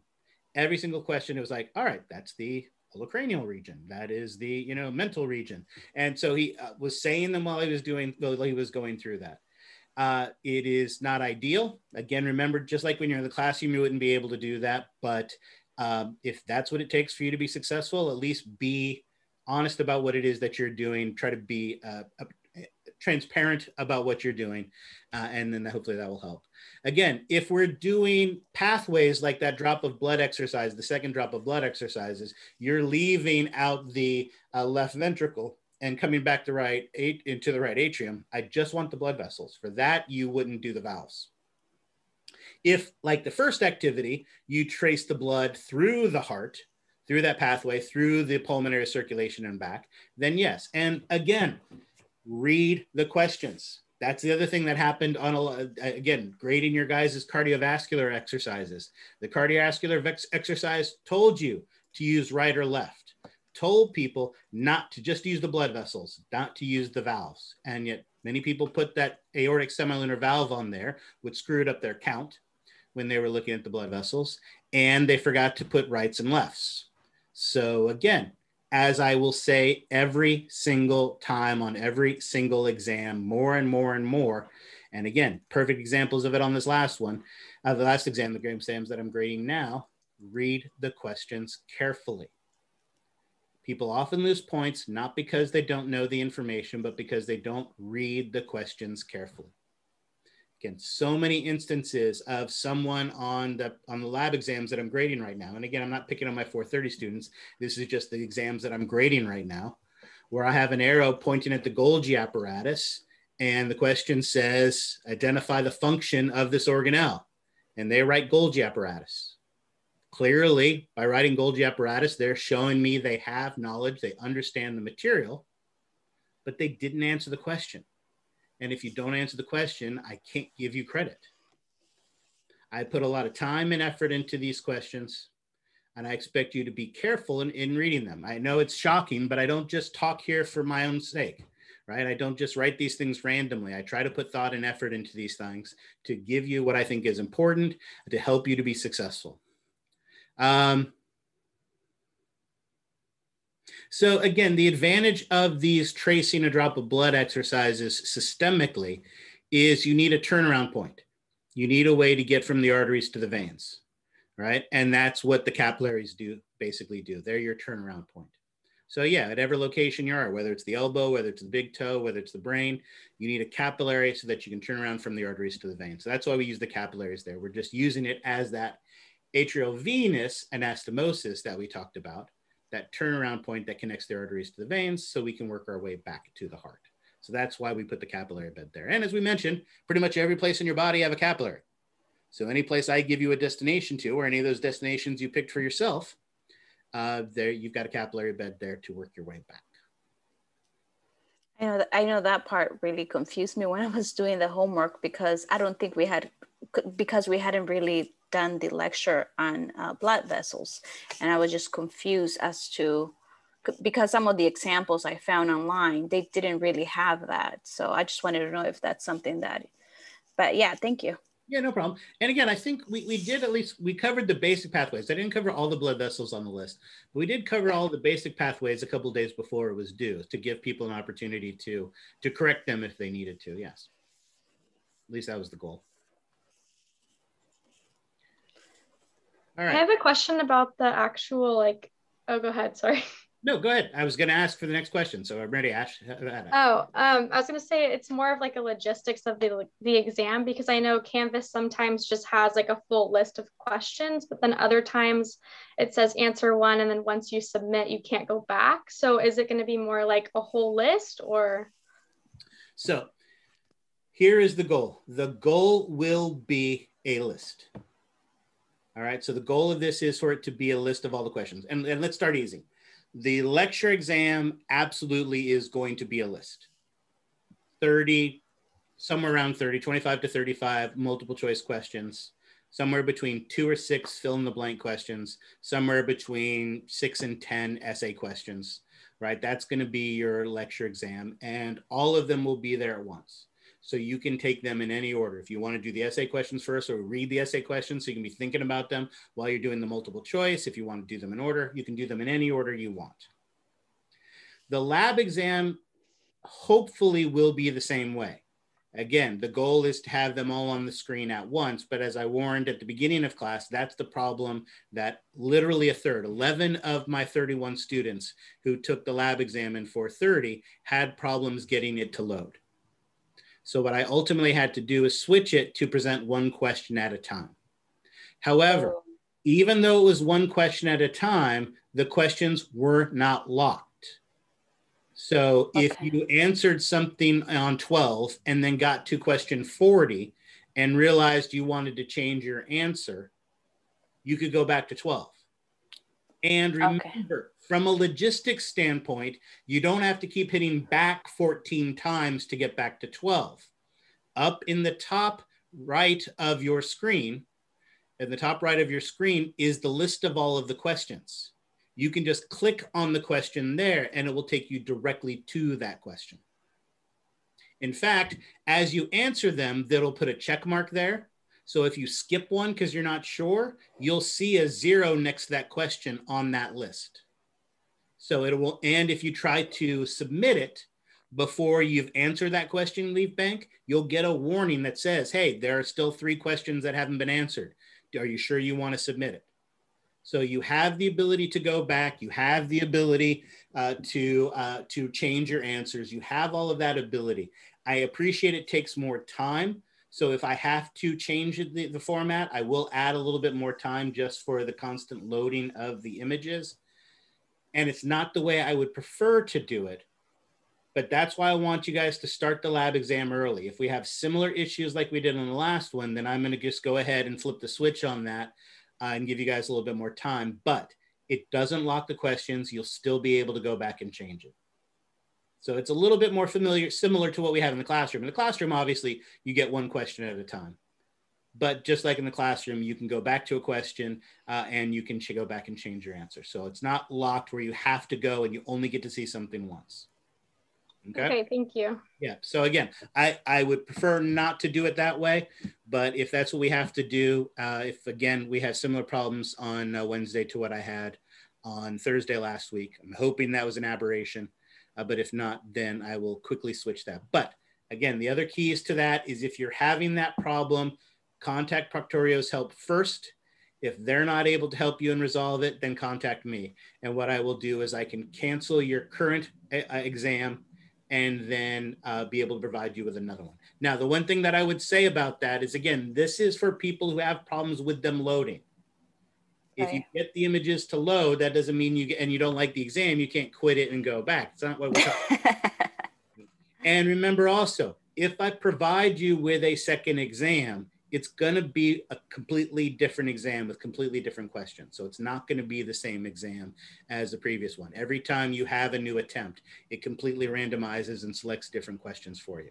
So if you're having trouble where they're not loading, or I even had one student where the images loaded, but the places where you write the answers didn't, which is a completely unique problem that I've never seen before on Proctorio. So like I said, Thursday was an incredibly exhausting day as we were dealing with those issues, which is exactly why if we start to have those issues, we are going to catapult on it right away, pull the trigger, and go to the other format.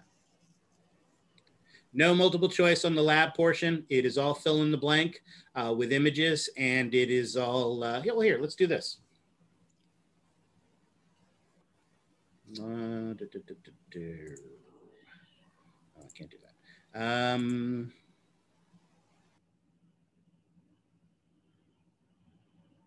How do I want to do this? Let's do it this way. This is a little bit of a cheat because this is not what it will look like, obviously, but I do. First, let's do this.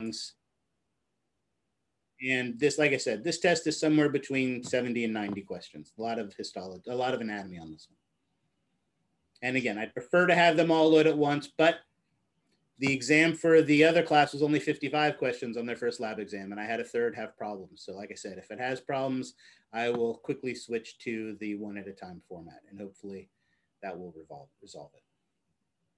But again, if you have that problem after you deal with Proctorio support, contact me so that we can end your quiz and give you a second opportunity, because it still has to be completed during the class time. All right, technical issues is not a valid excuse for missing the exam.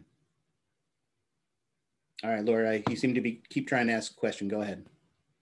I was just wondering how much math. We were given a lot of formulas, and I want to make sure I have all of them. And so I would say definitely the one formula that isn't important is the one about the diameter of a blood vessel. So that one is definitely, you know, like the flow is 1 over the radius to the 4th power. That wasn't one that was important, but capillary exchange, right? Heart rate, cardiac output, stroke volume. All of those are things that definitely were numbers that not only did we talk about the average numbers in the for a person, but those are equations that absolutely we have to know. Absolutely. Is the capillary one the net hydrostatic pressures and stuff? That's the capillary? Yeah, exactly. Those are the numbers for capillary exchange. Absolutely.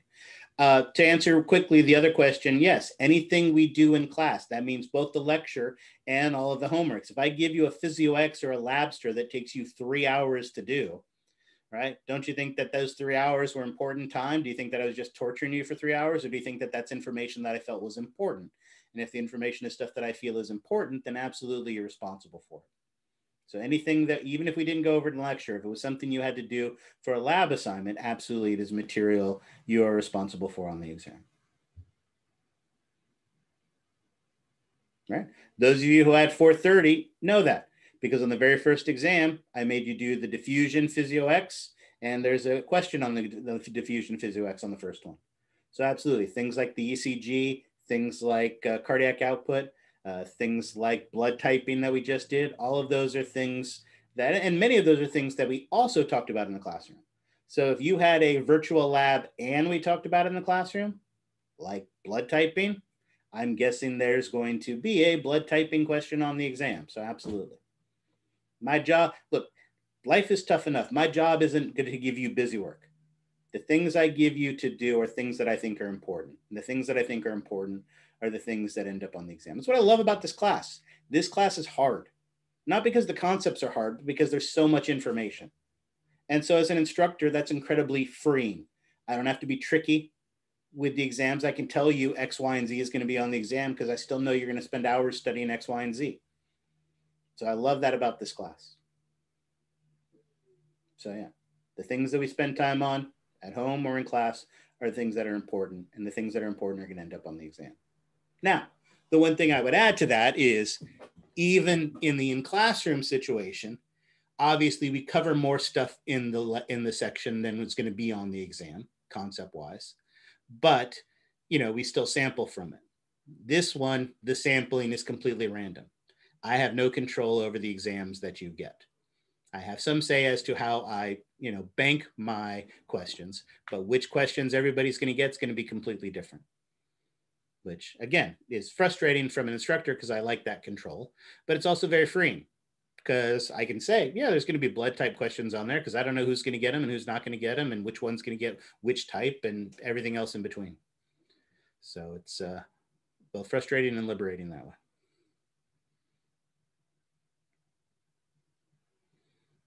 Get time for one or two more if you guys have them. With the math questions, is there a calculator on there?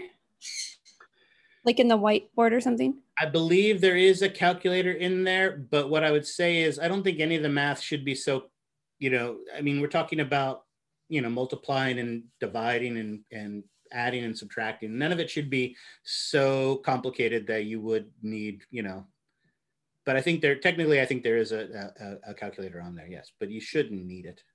There is a calculator. Yeah, there you go. So. But it's all stuff that you should either be able to do in your head or because often you want to be showing your work anyway. So you want to write, right? 1,500 plus 1,200 equals 2,700 or whatever it is, you know. So you want to be writing it out anyway. Right? Because that's really one of the keys to this. One, I know people don't like essay questions, but the magic of essay questions is partial credit. Right? With a multiple choice question, it's either right or wrong. You could completely have mastered a concept. Heck, your uncle could have been the one that discovered it. You could have had your picture taken with that concept, but you misread one word in the question, you misinterpret the question, you answer it wrong, and you get 0 points, regardless of how much knowledge you have. However, on an essay question, yes, if you know all the information, you're going to get all the points. But even if you just know some of the information, you're going to get some of the points. And just writing down a number, how do I know whether you got that right by luck or by, you know, guess? Even if it's the right number, then that's fine, I guess. But if you have the wrong number and you've given me no work, you haven't shown me, Exal, how you came up with that number, then I have to decide whether you just randomly picked that number or if you just added instead of subtracted at one point. Whereas if you show me your work, you can get partial credit for that. So be showing me your work anyway when you're doing that math. All right. Anything else? All right. The last thing I will leave you with going into Wednesday's exam is to remind you of this. One of the advantages of this class is that there are a ton of points.